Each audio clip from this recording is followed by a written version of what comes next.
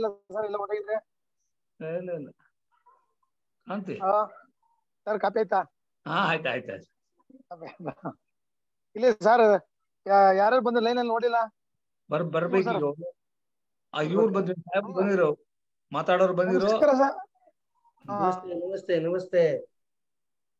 ನಮಸ್ತೆ ಸರ್, ನಾನು ಮೊಬೈಲ್ ಇಟ್ಕೊಂಡಿದ್ದೀನಿ, ನಮಸ್ಕಾರ ಮಾಡ್ಬಿಡ್ತೀನಿ.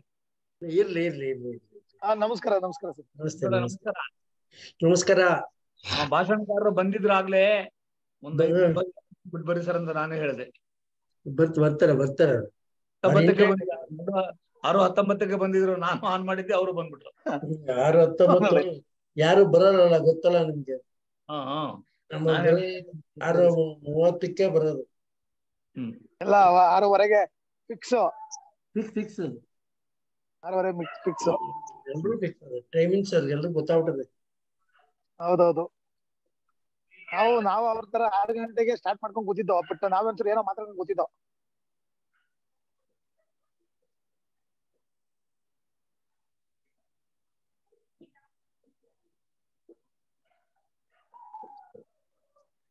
ಸರ್ ಕೃಷ್ಣಗೌಡ್ರೆ, ಮಾತಾಡಿ. ಮಾತಾಡ್ತಾ ಇಲ್ಲ, ಅವರು ಹೋಗಿದ್ದಾರೆ.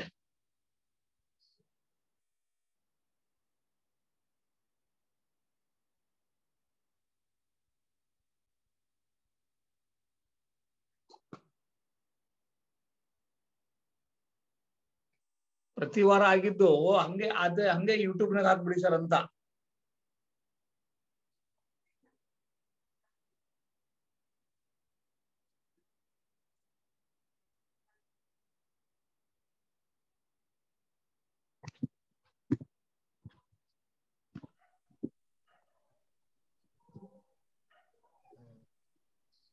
ಚೆನ್ನಾಗಿದ್ರೆ ಸರ್? ನಂದನ 2 ಬಿಲ್ ಆಗಿರ್ಮೇಲೆ 1 ಬಿಲ್ ನಮ್ದು ಹೇಳ್ಕೊಳಕ್ ಇಲ್ವಾ? ಅವ್ರದ್ದು 1 ಬಿಲ್ ಬಿಟ್ಬಿಟ್ಟು. ಅದೇ ಹೇಳ್ತಾರೆ, ಅದು ಒಂದೇ ಮೊಬೈಲ್ ಡಿಸ್ಟ್ರಿಬ್ಯೂಟರ್ಗೆ 2 ಬಿಲ್ ಹೋದ್ರೆ ಏನ್ ಸುಖ? ಇಲ್ಲಿ ಇಲ್ದೇ ಇರೋರ್ಗೆ ಏನ್ ಕತೆ? ನಾಳೆ ಹಬ್ಬ ಇಲ್ಲ ಅಂದ್ರೆ ಯಾರು ನಿಮ್ಗೇನ್ ಕೇಳೋದೇ ಇಲ್ಲ. ಹಬ್ಬ ಇದ್ರೆ ಹಬ್ಬ, ಇಲ್ಲ ಅಂದಿದ್ದೆ ಹಬ್ಬ ಇರೋದಕ್ಕೆ ತಾನೇ ನಾವು ಕೇಳ್ತಾ ಇರೋದೆಲ್ಲ. ನಮಸ್ತೆ. ಯಾವಾಗ ಎಲ್ಲೋಗ್ ತುಪ್ಪ ಮಾರನ್ ಹೇಳು ಹೋಗ್ಲಿ. ಪಾಪು ದ ಡಾನ್.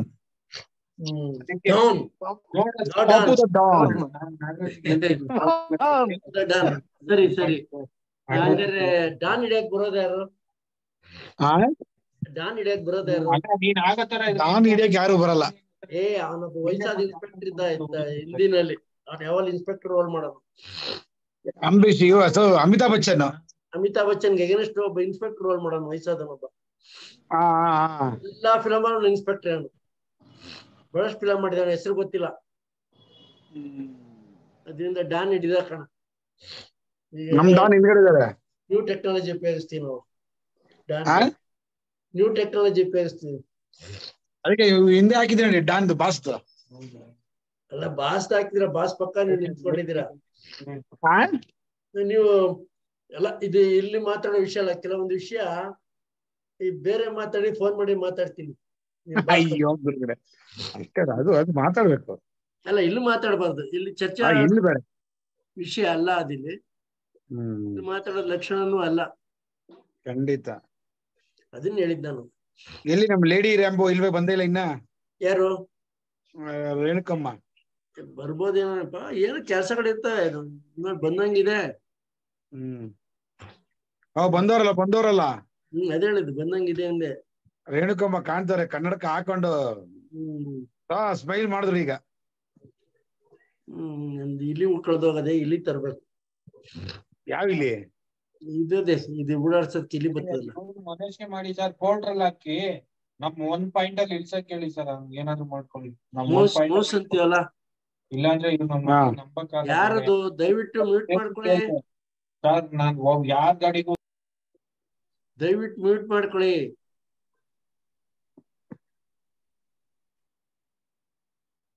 ಒಂದ್ 5 ನಿಮಿಷ ಕಾಯೋಣ, ಇಲ್ಲ ಸ್ಟಾರ್ಟ್ ಮಾಡೋಣ?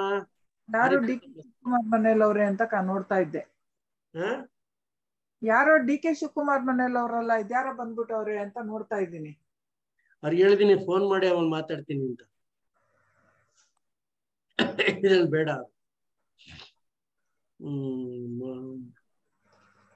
ಇನ್ ಕಾಯೋಣ ಸ್ವಲ್ಪ ಹೊತ್ತು.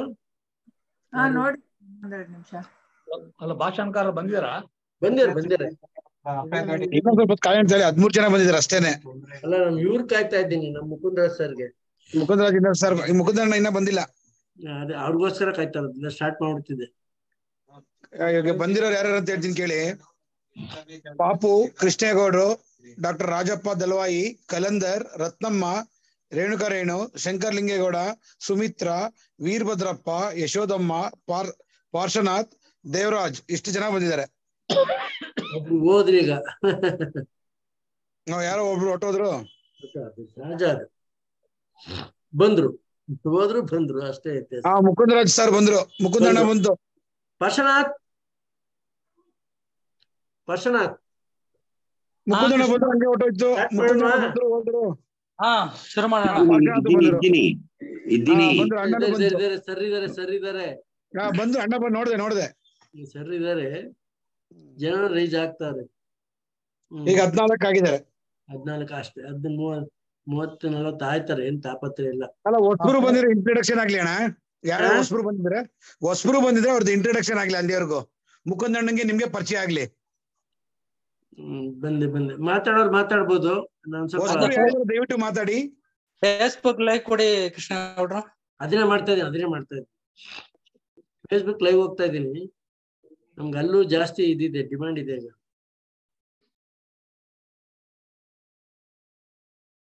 ಸುಮಾರು ಜನ ಐಡಿ ಕೇಳಿದ್ದಾರೆ, ಫೇಸ್ಬುಕ್ ಐಡಿ. ಅಲ್ಲಿ ಮಾತಾಡ್ತೀವಿ, ನಮ್ಗೊಂದು ಅವಕಾಶ ಕೊಡಿ ಅಂತ. ಅಲ್ಲಿ ಏನಿಲ್ಲ, ಕಾಮೆಂಟ್ಸ್ ಹಾಕ್ಬೋದು ಅಷ್ಟೇ. ಅಲ್ಲಿಂದ ಲೈವ್ ಮಾತಾಡಕ್ಕಾಗಲ್ಲ, ಅಲ್ಲಿ ಕಾಮೆಂಟ್ಸ್ ಕೊಡ್ಬೋದು ಅಷ್ಟೇನೆ. ಕಾಮೆಂಟ್ಸ್ ಹಾಕ್ತಾರೆ. ಸುಮಾರು ಜನ ವಾಚ್ ಮಾಡ್ತಿರ್ತಾರೆ, ನಾನು ಗಮನಿಸಿದೀನಲ್ಲ.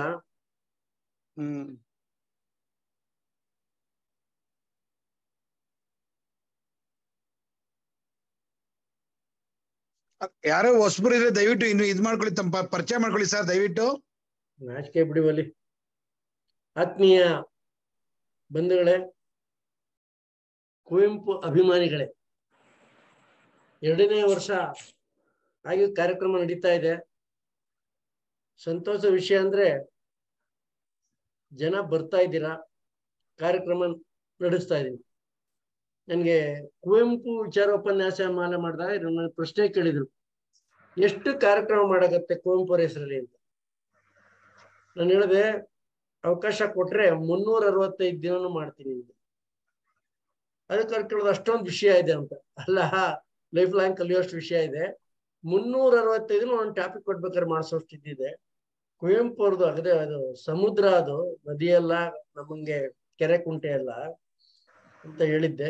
ಈಗ 1 ವರ್ಷದಿಂದ ಈ ಕಾರ್ಯಕ್ರಮ ನೀವು ನೋಡ್ತಾ ಇದ್ದೀರಾ. 1 ವರ್ಷದಿಂದ ಕಂಟಿನ್ಯೂ ಪ್ರತಿ ಶನಿವಾರ ಒಬ್ಬರನ್ನ ಕರ್ಕೊಬಂದು ಒಂದೊಂದು ಕಾರ್ಯಕ್ರಮ ಮಾಡಿಸ್ತಾ ಇದೀವಿ. ಕಾರ್ಯಕ್ರಮ ಖಂಡಿತವಾಗಿ ಯಶಸ್ವಿಯನ್ನ ಕಂಡಿದೆ.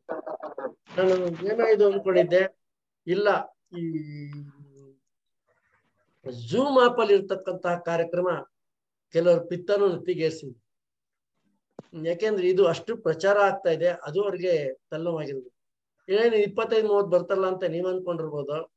ಖಂಡಿತ ಇಲ್ಲಿ 25-30 ಬರ್ಬೋದು, ಜನ ಬರ್ತಾರೆ.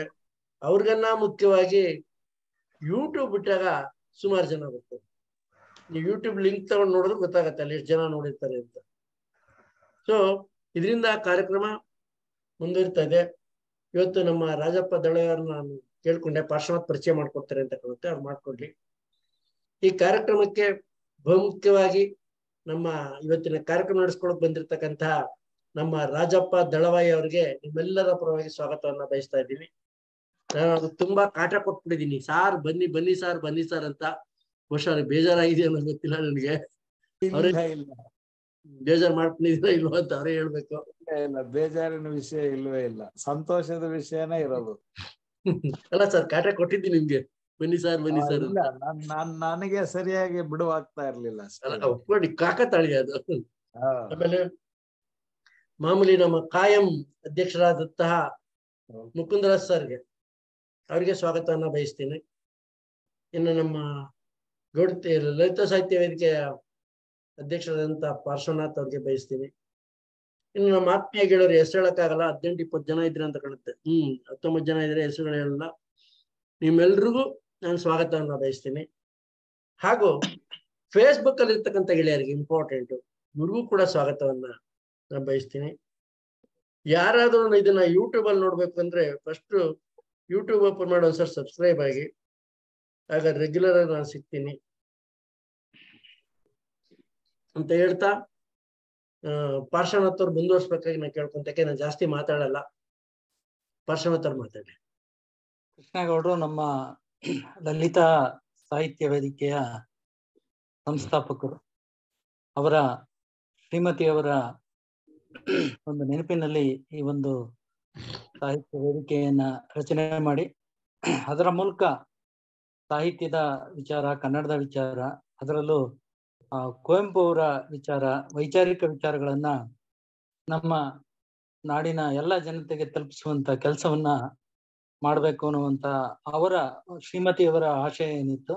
ಮತ್ತೆ ಕೃಷ್ಣೇಗೌಡರ ಜೊತೆಗೆ ಅವರು ಬಹಳ ಸಹಕಾರಯುತವಾಗಿ ಎಲ್ಲಾ ಕಾರ್ಯಕ್ರಮಗಳಲ್ಲಿ ಅವರು ಸಹ ಸಕ್ರಿಯವಾಗಿ ಭಾಗವಹಿಸಿ ಕಾರ್ಯಕ್ರಮಗಳನ್ನ ರೂಪಿಸೋದಕ್ಕೆ ಅವರು ಸಹ ಸಹಾಯವನ್ನ ಮಾಡ್ತಾ ಇದ್ರು. ಅವರ ನೆನಪಿನಲ್ಲಿ ಈ ಒಂದು ಲಲಿತ ಸಾಹಿತ್ಯ ವೇದಿಕೆಯನ್ನು ಮಾಡಿ 1 ವರ್ಷಕ್ಕೂ ಮೀರಿ ನಾವು ಈ ಕಾರ್ಯಕ್ರಮವನ್ನ ಮುಂದುವರಿಸಿಕೊಂಡು ಬರ್ತಾ ಇದೀವಿ. ಪ್ರತಿ ಶನಿವಾರ ಈ ಒಂದು ಕಾರ್ಯಕ್ರಮವನ್ನ, ಅದರಲ್ಲೂ ಬಹಳ ವಿಶೇಷವಾಗಿ 95% ಭಾಗಕ್ಕಿಂತ ಹೆಚ್ಚಾಗಿ ಕುವೆಂಪು ಅವರ ವಿಚಾರಗಳನ್ನೇ ಉಪನ್ಯಾಸ ಕಾರ್ಯಕ್ರಮವಾಗಿ ನಾವು ಆಯ್ಕೆ ಮಾಡಿದೀವಿ. ಇನ್ನು ಉಳಿದು 5-6 ಕಾರ್ಯಕ್ರಮಗಳು ಬೇರೆ ಬೇರೆ ವೈಚಾರಿಕ ವಿಚಾರಗಳನ್ನ ಇಟ್ಕೊಂಡು ಸಹ ನಾವು ಉಪನ್ಯಾಸ ಕಾರ್ಯಕ್ರಮವನ್ನ ಮಾಡಿದೀವಿ. ಅದಕ್ಕೆ ಕಾರಣಕರ್ತರು ನಮ್ಮ ಕೃಷ್ಣೇಗೌಡರು. ಇವತ್ತು ಬಹಳ ಮುಖ್ಯವಾಗಿ ನಮ್ಮ ಕಳೆದ ಬಾರಿಯ ಶನಿವಾರದ ಉಪನ್ಯಾಸ ಕಾರ್ಯಕ್ರಮದಲ್ಲಿ ನಮ್ಮ ಕಾಯಂ ಅಧ್ಯಕ್ಷರಾಗಿರುವಂತಹ ನಮ್ಮ ಮುಕುಂದರಾಜ್ ಅವರು ಒಂದು ಮಾತನ್ನ ಹೇಳಿದ್ರು. ಮುಂದಿನ ವಾರ ಬಹುಶಃ ನಮ್ಮ ಡಾಕ್ಟರ್ ರಾಜಪ್ಪ ದಳವಾಯಿ ಅವರು ಉಪನ್ಯಾಸ ಮಾಡ್ತಾರೆ ಅಂತೇಳಿ. ಮುಕುಂದರಾಜ್ ಅವರು ಹೇಳಿದ ಮಾತುಗಳನ್ನ ಉಳಿಸ್ಕೊಂಡಿದ್ದಾರೆ. ರಾಜಪ್ಪ ದಳವಾಯಿ ಅವರು ನಮ್ಮ ಕೃಷ್ಣೇಗೌಡ ಹೇಳಿದಂಗೆ, ಯಾಕೆಂದ್ರೆ ರಾಜಪ್ಪ ದಳವಾಯಿ ಅವರು ಸಾಕಷ್ಟು ನಿಮ್ಮನ್ನ ಅವ್ರ ಪರಿಚಯ ಹೇಳ್ಬೇಕಾದ್ರೆ ನಿಮಗೆ ಗೊತ್ತಾಗುತ್ತೆ ಅವರ ಸೇವೆ ಮತ್ತೆ ಅವರು ಎಷ್ಟು ಬಿಡುವಿಲ್ಲದ ಚಟುವಟಿಕೆಯಲ್ಲಿ ತೊಡಗಿಸ್ಕೊಂಡಿರ್ತಾರೆ ಅಂತ. ನಮ್ಮ ಕೃಷ್ಣೇಗೌಡರು ಅಷ್ಟು ದಿವಸ ಸಂಪರ್ಕ ಮಾಡಿ ಅವರನ್ನ ಬರಬೇಕು ಅಂತೇಳಿ ಅವರು ಒಂದ್ ರೀತಿನಲ್ಲಿ ಪ್ರಾಥಮಿಕವಾಗಿ ಒಂದು ಬೀಜವನ್ನ ಬಿತ್ತಿದ್ರು. ಅದನ್ನ ಆಗು ಮಾಡಿದಂತವರು ನಮ್ಮ ಮುಕುಂದರಾಜ್ ಅವರು. ಇವತ್ತು ಡಾಕ್ಟರ್ ರಾಜಪ್ಪ ದಳವಾಯಿ ಅವರು ನಮ್ಮೆಲ್ಲರಿಗೂ ಬಹಳ ಆತ್ಮೀಯರು. ನಮ್ಮ ಎಲ್ಲ ಜನಪರವಾದಂತಹ, ಕನ್ನಡ ಪರವಾದಂತಹ, ಸಾಹಿತ್ಯ ಪರವಾದಂತಹ ಎಲ್ಲ ಒಂದು ಚಟುವಟಿಕೆಯಲ್ಲಿ, ಹೋರಾಟಗಳಲ್ಲಿ ಬಹಳ ಸಕ್ರಿಯವಾಗಿ ನಮ್ಮ ಜೊತೆ ಅವರು ತೊಡಗಿಸ್ಕೊಂತ ಇದ್ರು. ಬೆಂಗಳೂರು ವಿಶ್ವವಿದ್ಯಾನಿಲಯದ ಪ್ರಾಧ್ಯಾಪಕರವರು ಅಂತ ಡಾಕ್ಟರ್ ರಾಜಪ್ಪ ದಳವಾಯಿ ಅವರು ಇವತ್ತು ಕುವೆಂಪು ನಾಟಕಗಳ ತಾತ್ವಿಕತೆ ಎನ್ನುವಂತ ವಿಚಾರವನ್ನ ಕುರಿತು ಅವರು ಮಾತನಾಡೋರಿದ್ದಾರೆ. ನಮ್ಮ ಡಾಕ್ಟರ್ ರಾಜಪ್ಪ ದಳವಾಯಿ ಅವರು ನಮ್ಮ ಚಿಕ್ಕಮಗಳೂರಿನ ಹನುಮನಹಳ್ಳಿಯಲ್ಲಿ ಅವರು ಜನಿಸಿದಂಥವ್ರು. ಅಲ್ಲಿ ಜನಿಸಿದಂಥವ್ರು ನಮ್ಮ ಗ್ರಾಮಾಂತರ ಪ್ರತಿಭೆಯವರು. ಚಿಕ್ಕಮಗಳೂರು, ಮಂಡ್ಯ, ಶಿವಮೊಗ್ಗ, ಮೈಸೂರು, ಈ ನಮ್ಮ ಕರ್ನಾಟಕದ ಎಲ್ಲ ಜಿಲ್ಲೆಗಳಲ್ಲೂ ಅವರು ವ್ಯಾಸಂಗವನ್ನು ಮಾಡುವುದರ ಜೊತೆಗೆ ದೆಹಲಿಯಲ್ಲೂ ಸಹ ಅವರು ವ್ಯಾಸಂಗವನ್ನ ಮಾಡಿದ್ದಾರೆ ಅನ್ನುವಂತ ಹಿರಿಮೆ ಅವರದು. ನಮ್ಮ ಮೈಸೂರು ವಿಶ್ವವಿದ್ಯಾನಿಲಯದ ಕನ್ನಡ MA ಪದವಿಯನ್ನು ಅವರು ಪಡೆದಿದ್ದಾರೆ. ಮತ್ತೆ ಜಾನಪದದಲ್ಲಿ ಡಿಪ್ಲೊಮಾ ಪದವಿಯನ್ನು ಸಹ ಅವರು ಮೈಸೂರು ವಿಶ್ವವಿದ್ಯಾನಿಲಯದಿಂದನೇ ಪಡ್ಕೊಂಡಿದ್ದಾರೆ. ನಮ್ಮ ಬೆಂಗಳೂರು ವಿಶ್ವವಿದ್ಯಾನಿಲಯದಿಂದ ಕನ್ನಡದಲ್ಲಿ ಸಂಸ್ಕೃತಿ ನಿರ್ವಚನ ಎನ್ನುವಂತ ವಿಷಯವಾಗಿ ಸಂಶೋಧನಾ ಪ್ರಬಂಧವನ್ನ ಮಂಡಿಸಿ PhD ಪದವಿಯನ್ನ ಪಡೆದು ಡಾಕ್ಟರೇಟ್ ಪಡೆದಿದ್ದಾರೆ. ಅದರ ಜೊತೆಗೆ ಬೆಳಗಾವಿಯ ರಾಣಿ ಚೆನ್ನಮ್ಮ ವಿಶ್ವವಿದ್ಯಾನಿಲಯದಿಂದ ಕವಿರಾಜ ಮಾರ್ಗ ಬಹು ಶಿಸ್ತೀಯ ಅಧ್ಯಯನ ಎಂಬ ವಿಷಯದ ಬಗ್ಗೆ ಡಿಲಿಟ್ ಪದವಿಯನ್ನು ಸಹ ಇವರು ಪಡ್ಕೊಂಡಿದ್ದಾರೆ. ಈ ರೀತಿಯಾದಂತಹ ಬಹುಮುಖಿ ಸಾಹಿತ್ಯದ ಪ್ರಜ್ಞೆಯನ್ನ, ತಿಳುವಳಿಕೆಯನ್ನ ಪಡೆದಿರುವಂತವರು ನಮ್ಮ ಡಾಕ್ಟರ್ ರಾಜಪ್ಪ ದಳವಾಯಿ ಅವರು. ಇವರು ಕವಿತೆ, ಸಣ್ಣ ಕತೆ, ವಿಮರ್ಶೆ, ಸಂಶೋಧನೆ, ನಾಟಕ, ಸಿನಿಮಾ, ಚಿತ್ರಕಲೆ, ಸಂಗೀತ ಇತ್ಯಾದಿಗಳನ್ನ ಕುರಿತು ಸುಮಾರು 41ಕ್ಕೂ ಹೆಚ್ಚು ಪುಸ್ತಕಗಳನ್ನ ಇವರು ಇದುವರೆಗೆ ಪ್ರಕಟಣೆ ಮಾಡಿದ್ದಾರೆ. 35 ವರ್ಷಗಳಿಂದ ವಿವಿಧ ವಿಶ್ವವಿದ್ಯಾನಿಲಯಗಳಲ್ಲಿ ಅಧ್ಯಾಪಕ ವೃತ್ತಿ ಹಾಗೂ ಶೈಕ್ಷಣಿಕ ಆಡಳಿತ ಮಾಡುತ್ತಾ ಇವರು ತಮ್ಮ ಕಾಯಕವನ್ನ ಮಾಡಿಕೊಂಡು ಬಂದಿದ್ದಾರೆ. ಕನ್ನಡ ಕಾವ್ಯಕೋಶ ಇವರ ಬಹಳ ಪ್ರಸಿದ್ಧವಾದ ಕೃತಿಗಳಲ್ಲಿ ಒಂದು. ಅಸಂಖ್ಯಾತ ನಮ್ಮ ಕನ್ನಡದ ಮಕ್ಕಳಿಗೆ, ಅಭ್ಯರ್ಥಿಗಳಿಗೆ, ಉದ್ಯೋಗದ ಅಪೇಕ್ಷೆಗಳಿಗೆ, ಉದ್ಯೋಗಕ್ಕೆ ಸಹಾಯಕ ಆಗುವಂತಹ ಒಂದು ಕೃತಿ ಇವರ ಈಗ ನಾನು ಈ ಮುಂಚೆ ಹೇಳಿದಂತಹ ಒಂದು ಕನ್ನಡ ಕಾವ್ಯಕೋಶ ಅನ್ನುವಂತಹ ಏನು ಪ್ರಸಿದ್ಧ ಕೃತಿ ಇದೆ, ಅದು ಈ ಉದ್ಯೋಗಕ್ಕೆ ಸಹಾಯಕವಾಗಿರುವಂತಹ ಕೃತಿಯಾಗಿರ್ತದೆ. ಮತ್ತೆ ಸ್ಪರ್ಧಾತ್ಮಕ ಪರೀಕ್ಷೆಗಳಿಗೆ ವಿದ್ಯಾರ್ಥಿಗಳನ್ನ ಸಿದ್ಧಗೊಳಿಸುವಂತಹ ಒಂದು ಚಾಕಚಕ್ಯತೆ, ನೈಪುಣ್ಯತೆ ನಮ್ಮ ರಾಜಪ್ಪ ದಳವಾಯಿ ಅವರಿಗೆ ಇದೆ. ಯಾಕೆಂದ್ರೆ ಇವತ್ತು ನಮ್ಮ ಕನ್ನಡಿಗರಿಗೆ ಉದ್ಯೋಗಗಳ ಅವಕಾಶಗಳು ನಾವೇ ಪಡ್ಕೊಂತ ಇಲ್ವೋ, ಅಥವಾ ನಮ್ಗೆ ಅದಕ್ಕೆ ತರಬೇತಿ ಕೊಡ್ತಾ ಇರೋವಂಥವ್ರು ಇಲ್ವೋ ಅಂತ ಕೊರತೆ ಕಾಡ್ತಾ ಇರುವಂತವ್ರ ಮಧ್ಯೆ ನಮ್ಗೆ ರಾಜಪ್ಪ ದಳವಾಯಿ ಅಂತವರು ನಮ್ಗೆ ಆಶಾ ಕಿರಣವಾಗಿ ನಮ್ಮ ಎದುರುಗಡೆ ಅವರು ಗೋಚರಿಸ್ತಾರೆ. ಅದರ ಜೊತೆಗೆ ಪಠ್ಯ ಪುಸ್ತಕ ಪರಿಶೀಲನಾ ಸಮಿತಿಯ ಅಧ್ಯಕ್ಷರಾಗಿ ಸಹ ಕೆಲಸ ಮಾಡಿದ್ದಾರೆ. ನೋಡಿದೀವಿ ನಾವು ನೀವು ಎಲ್ಲ ಸೇರಿ ಪ್ರತಿಭಟನೆಯನ್ನ ಮಾಡಿದ್ದೀವಿ ನಮ್ಮ ಮುಕುಂದರಾಜ್ ಅವರ ನಾಯಕತ್ವದಲ್ಲಿ. ಪಠ್ಯ ಪುಸ್ತಕ ಪರಿಶೀಲನಾ ಸಮಿತಿಯ ಅಧ್ಯಕ್ಷರಾಗಿರುವಂತಹ ಅಧ್ಯಕ್ಷರಾದಂಥವ್ರು ಏನೇನು ಅವಘಡಗಳನ್ನ ಮಾಡಿದ್ರು ಅನ್ನೋದನ್ನ ನಾವೆಲ್ಲ ನೋಡಿದೀವಿ. ಅವರ ನಡುವೆ ನಮ್ಮ ರಾಜಪ್ಪ ದಳವಾಯಿ ಅವರು ಪಠ್ಯ ಪುಸ್ತಕ ಪರಿಶೀಲನಾ ಸಮಿತಿ ಅಧ್ಯಕ್ಷರಾಗಿ ಬಹಳ ಸಮರ್ಥವಾಗಿ, ಯಾಕೆಂದ್ರೆ ಇದುವರೆಗೆ ಅದ್ರ ಬಗ್ಗೆ ಒಂದು ಟೀಕೆ ಟಿಪ್ಪಣಿ ಬಂದಿಲ್ಲ, ಆ ತರದ ಒಂದು ಸಮರ್ಥ ಅಧ್ಯಕ್ಷರಾಗಿ ಪಠ್ಯ ಪುಸ್ತಕಗಳನ್ನ ಪರಿಶೀಲನೆ ಮಾಡಿಕೊಟ್ಟಿದ್ದಾರೆ. ಇದರ ಜೊತೆಗೆ ಇವ್ರದ್ದು ಸಹ ಬಹುಮುಖ ಪ್ರತಿಭೆ. ಯಾಕೆಂದ್ರೆ ನಮ್ಮ ಅಧ್ಯಕ್ಷತೆ ವಹಿಸಿರುವಂತಹ ಮುಕುಂದರಾಜ್ ಅವರ ರೀತಿಯಲ್ಲೇ ಕತೆ, ಕವನ, ಹೋರಾಟ, ಇದರ ಜೊತೆಗೆ ನಾಟಕ ಮತ್ತೆ ಚಲನಚಿತ್ರ, ಈ ಎಲ್ಲ ಕ್ಷೇತ್ರಗಳಲ್ಲೂ ಸಹ ನಮ್ಮ ರಾಜಪ್ಪ ದಳವಾಯಿ ಅವರು ಭಾಗವಹಿಸಿದ್ದಾರೆ. ಅನೇಕ ಚಲನಚಿತ್ರಗಳಿಗೆ ಕಥಾಲೇಖಕರಾಗಿ, ಸಂಭಾಷಣೆಕಾರರಾಗಿ, ಅದರ ಜೊತೆಗೆ ನಟರಾಗೂ ಸಹ ಇವರು ಅನೇಕ ಚಲನಚಿತ್ರಗಳಲ್ಲಿ ಅಭಿನಯಿಸಿದ್ದಾರೆ. ಮತ್ತೆ ಇವರಿಗೆ ವಿದ್ಯಾರ್ಥಿ ದಶೆಯಿಂದಲೂ ಸಹ ನಾಟಕ ರಚನೆ ಮಾಡುವಂತಹ, ನಾಟಕದಲ್ಲಿ ಅಭಿನಯಿಸುವಂತಹ ಒಂದು ಹವ್ಯಾಸ ಮೊದಲಿಂದನೂ ಇತ್ತು. 40ಕ್ಕೂ ಹೆಚ್ಚು ಬೀದಿ ನಾಟಕಗಳನ್ನ, ಏಕವ್ಯಕ್ತಿ ಪ್ರದರ್ಶನಗಳನ್ನ ಇವರು ಮಾಡಿಕೊಟ್ಟಿದ್ದಾರೆ. 20ಕ್ಕೂ ಹೆಚ್ಚು ಪೂರ್ಣ ನಾಟಕಗಳನ್ನ ಇವರು ಬರೆದಿದ್ದಾರೆ. ಇವರ ಅನೇಕ ನಾಟಕಗಳು ಬಹಳ ಪ್ರಸಿದ್ಧಿಯನ್ನ ಪಡೆದಿವೆ. ಅದರ ಜೊತೆಗೆ ಮಕ್ಕಳ ನಾಟಕಗಳ ಒಂದು ರಚನೆಯನ್ನು ಸಹ ಇವರು ಮಾಡಿದ್ದಾರೆ. ಅವು ಸಹ ಸಾಕಷ್ಟು ಪ್ರಸಿದ್ಧ ರಚನೆಗಳಾಗಿದ್ದಾವೆ. ಇವರ ರಂಗಭೂಮಿ ಮತ್ತೆ ಸಾಹಿತ್ಯ ಮತ್ತೆ ಈ ಎಲ್ಲ ಚಟುವಟಿಕೆಗಳನ್ನ ಗಮನಿಸಿ ಇವರ ಕೆಲಸಕ್ಕೆ ಹಲವಾರು ಪ್ರಶಸ್ತಿಗಳು ಅವಾಗವೇ ಇವರನ್ನ ಹುಡುಕೊಂಡು ಬಂದಿವೆ. ಜಿಲ್ಲೆ ನೀಡುವಂತಹ ರಾಜ್ಯೋತ್ಸವ ಪ್ರಶಸ್ತಿ ಆಗಿರ್ಬೋದು, ಕುವೆಂಪು, ಅದರಲ್ಲಿ ಮುಖ್ಯವಾಗಿ ಕುವೆಂಪು ಶ್ರೀ ಪ್ರಶಸ್ತಿ. ಯಾಕೆಂದ್ರೆ ಇವತ್ತು ಕುವೆಂಪು ಅವರ ವಿಚಾರ ಉಪನ್ಯಾಸ ಮಾಲೆ ಕಾರ್ಯಕ್ರಮದಲ್ಲಿ ಇರುವಂತಹ ಉಪನ್ಯಾಸಕಾರರಿಗೆ ಕುವೆಂಪು ಶ್ರೀ ಪ್ರಶಸ್ತಿ ಬಂದಿದೆ. ನಾಟಕ ಅಕಾಡೆಮಿಯ ಸುವರ್ಣ ಪ್ರಶಸ್ತಿ ಬಂದಿದೆ. ಮತ್ತೆ ಮತ್ತೊಬ್ಬ ಗುರು, ಎಲ್ರಿಗೂ ಒಂದು ರೀತಿಯಲ್ಲಿ ವಿದ್ಯಾರ್ಥಿಗಳನ್ನ ಪ್ರೋತ್ಸಾಹ ಕೊಡ್ತಾ ಇದ್ದಂತಹ ನಮ್ಮ ಪ್ರಸಿದ್ಧ ಕಿರಂ ನಾಗರಾಜ್ ಅವರ ಹೆಸರಿನಲ್ಲಿ ನೀಡುವಂತಹ ಕಿರಂ ಪ್ರಶಸ್ತಿ ಸಹ ಇವರಿಗೆ ಲಭ್ಯವಾಗಿದೆ. ರಂಗಜಂಗಮ ಪ್ರಶಸ್ತಿ, ಇಸ್ಮಾಯಿಲ್ ಗೋನಾಳ್ ರಂಗ ಪ್ರಶಸ್ತಿ, ಮತ್ತೆ ಸಾಹಿತ್ಯ ಶ್ರೀ ಪ್ರಶಸ್ತಿ ಇತ್ಯಾದಿ ಪ್ರಶಸ್ತಿಗಳು ಇವರನ್ನ ಅವಾಗವೇ ಹುಡುಕೊಂಡು ಬಂದಿವೆ. ಇಂತಹ ಬಹುಮುಖ ಪ್ರತಿಭೆ ಇರುವಂತಹ ಒಳ್ಳೆಯ ಪ್ರಾಧ್ಯಾಪಕರಾಗಿ ಅನೇಕ ವಿದ್ಯಾರ್ಥಿಗಳಿಗೆ ಮಾರ್ಗದರ್ಶನವನ್ನ ನೀಡಿ ಅವರ ವಿದ್ಯಾರ್ಥಿ ಜೀವನ ಮತ್ತೆ ಅವರ ಮುಂದಿನ ಭವಿಷ್ಯದ ಜೀವನ ಉತ್ತಮವಾಗೋದಕ್ಕೆ ಸಹಕಾರವನ್ನ ನೀಡಿದಂತಹ ಡಾಕ್ಟರ್ ರಾಜಪ್ಪ ದಳವಾಯಿ ಅವರು ಇವತ್ತು ನಮ್ಮ ಜೊತೆಗೆ ಉಪನ್ಯಾಸಕ್ಕೆ ನೀಡಕ್ಕೆ ಆಗಮಿಸಿರೋದಕ್ಕೆ ನಮ್ಮ ಲಲಿತಾ ಸಾಹಿತ್ಯ ವೇದಿಕೆಯ ವತಿಯಿಂದ ಹಾಗೂ ತಮ್ಮೆಲ್ಲರ ಪರವಾಗಿ ಅವರಿಗೆ ಆತ್ಮೀಯವಾದಂತ ಸ್ವಾಗತವನ್ನ ಕೋರ್ತಾ ಇದ್ದೀನಿ. ಡಾಕ್ಟರ್ ರಾಜಪ್ಪ ದಳವಾಯಿ ಅವರಿಗೆ ಇವತ್ತು ರಾಜಪ್ಪ ದಳವಾಯಿ ಅವರು ಕುವೆಂಪು ನಾಟಕಗಳ ತಾತ್ವಿಕತೆ ಎನ್ನುವಂತ ವಿಚಾರವನ್ನ ಕುರಿತು ಮಾತಾಡ್ತಾರೆ.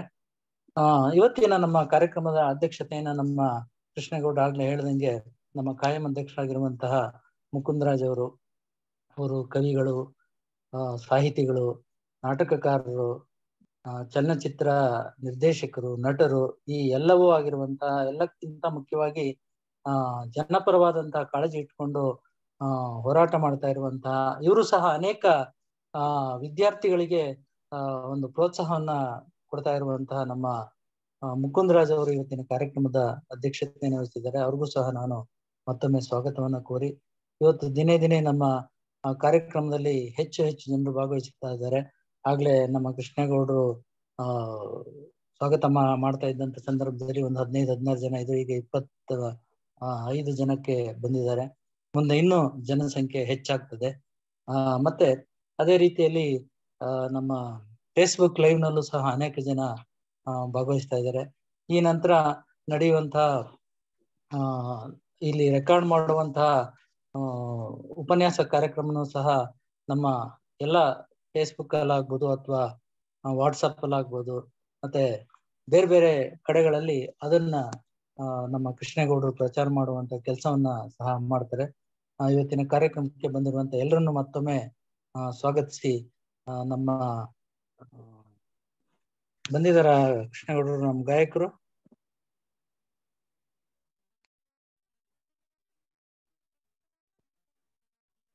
ಉಮೇಶ್ ಅವರು ಇವತ್ತು ಬಂದಂಗೆ ಕಾಣ್ಲಿಲ್ಲ.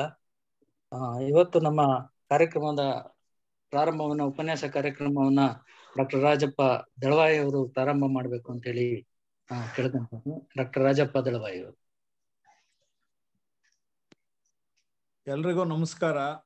ಮೊದಲಿಗೆ ಕೃಷ್ಣೇಗೌಡರಿಗೆ ಮತ್ತು ಅವರಿಗೆ ಪ್ರೇರಕವಾಗಿರುವಂತ ಗೆಳೆಯ ಮುಕುಂದರಾಜ್ ಅವರಿಗೆ ಮತ್ತು ಇದುವರೆಗೂ ನನ್ನನ್ನು ಪರಿಚಯಿಸಿದ, ಸ್ವಾಗತಿಸಿದ ಶ್ರೀರಾಧೆ ಪಾರ್ಶ್ವನಾಥ್ ಅವರಿಗೆ ಎಲ್ಲರಿಗೂ ನನ್ನ ನಮಸ್ಕಾರಗಳು.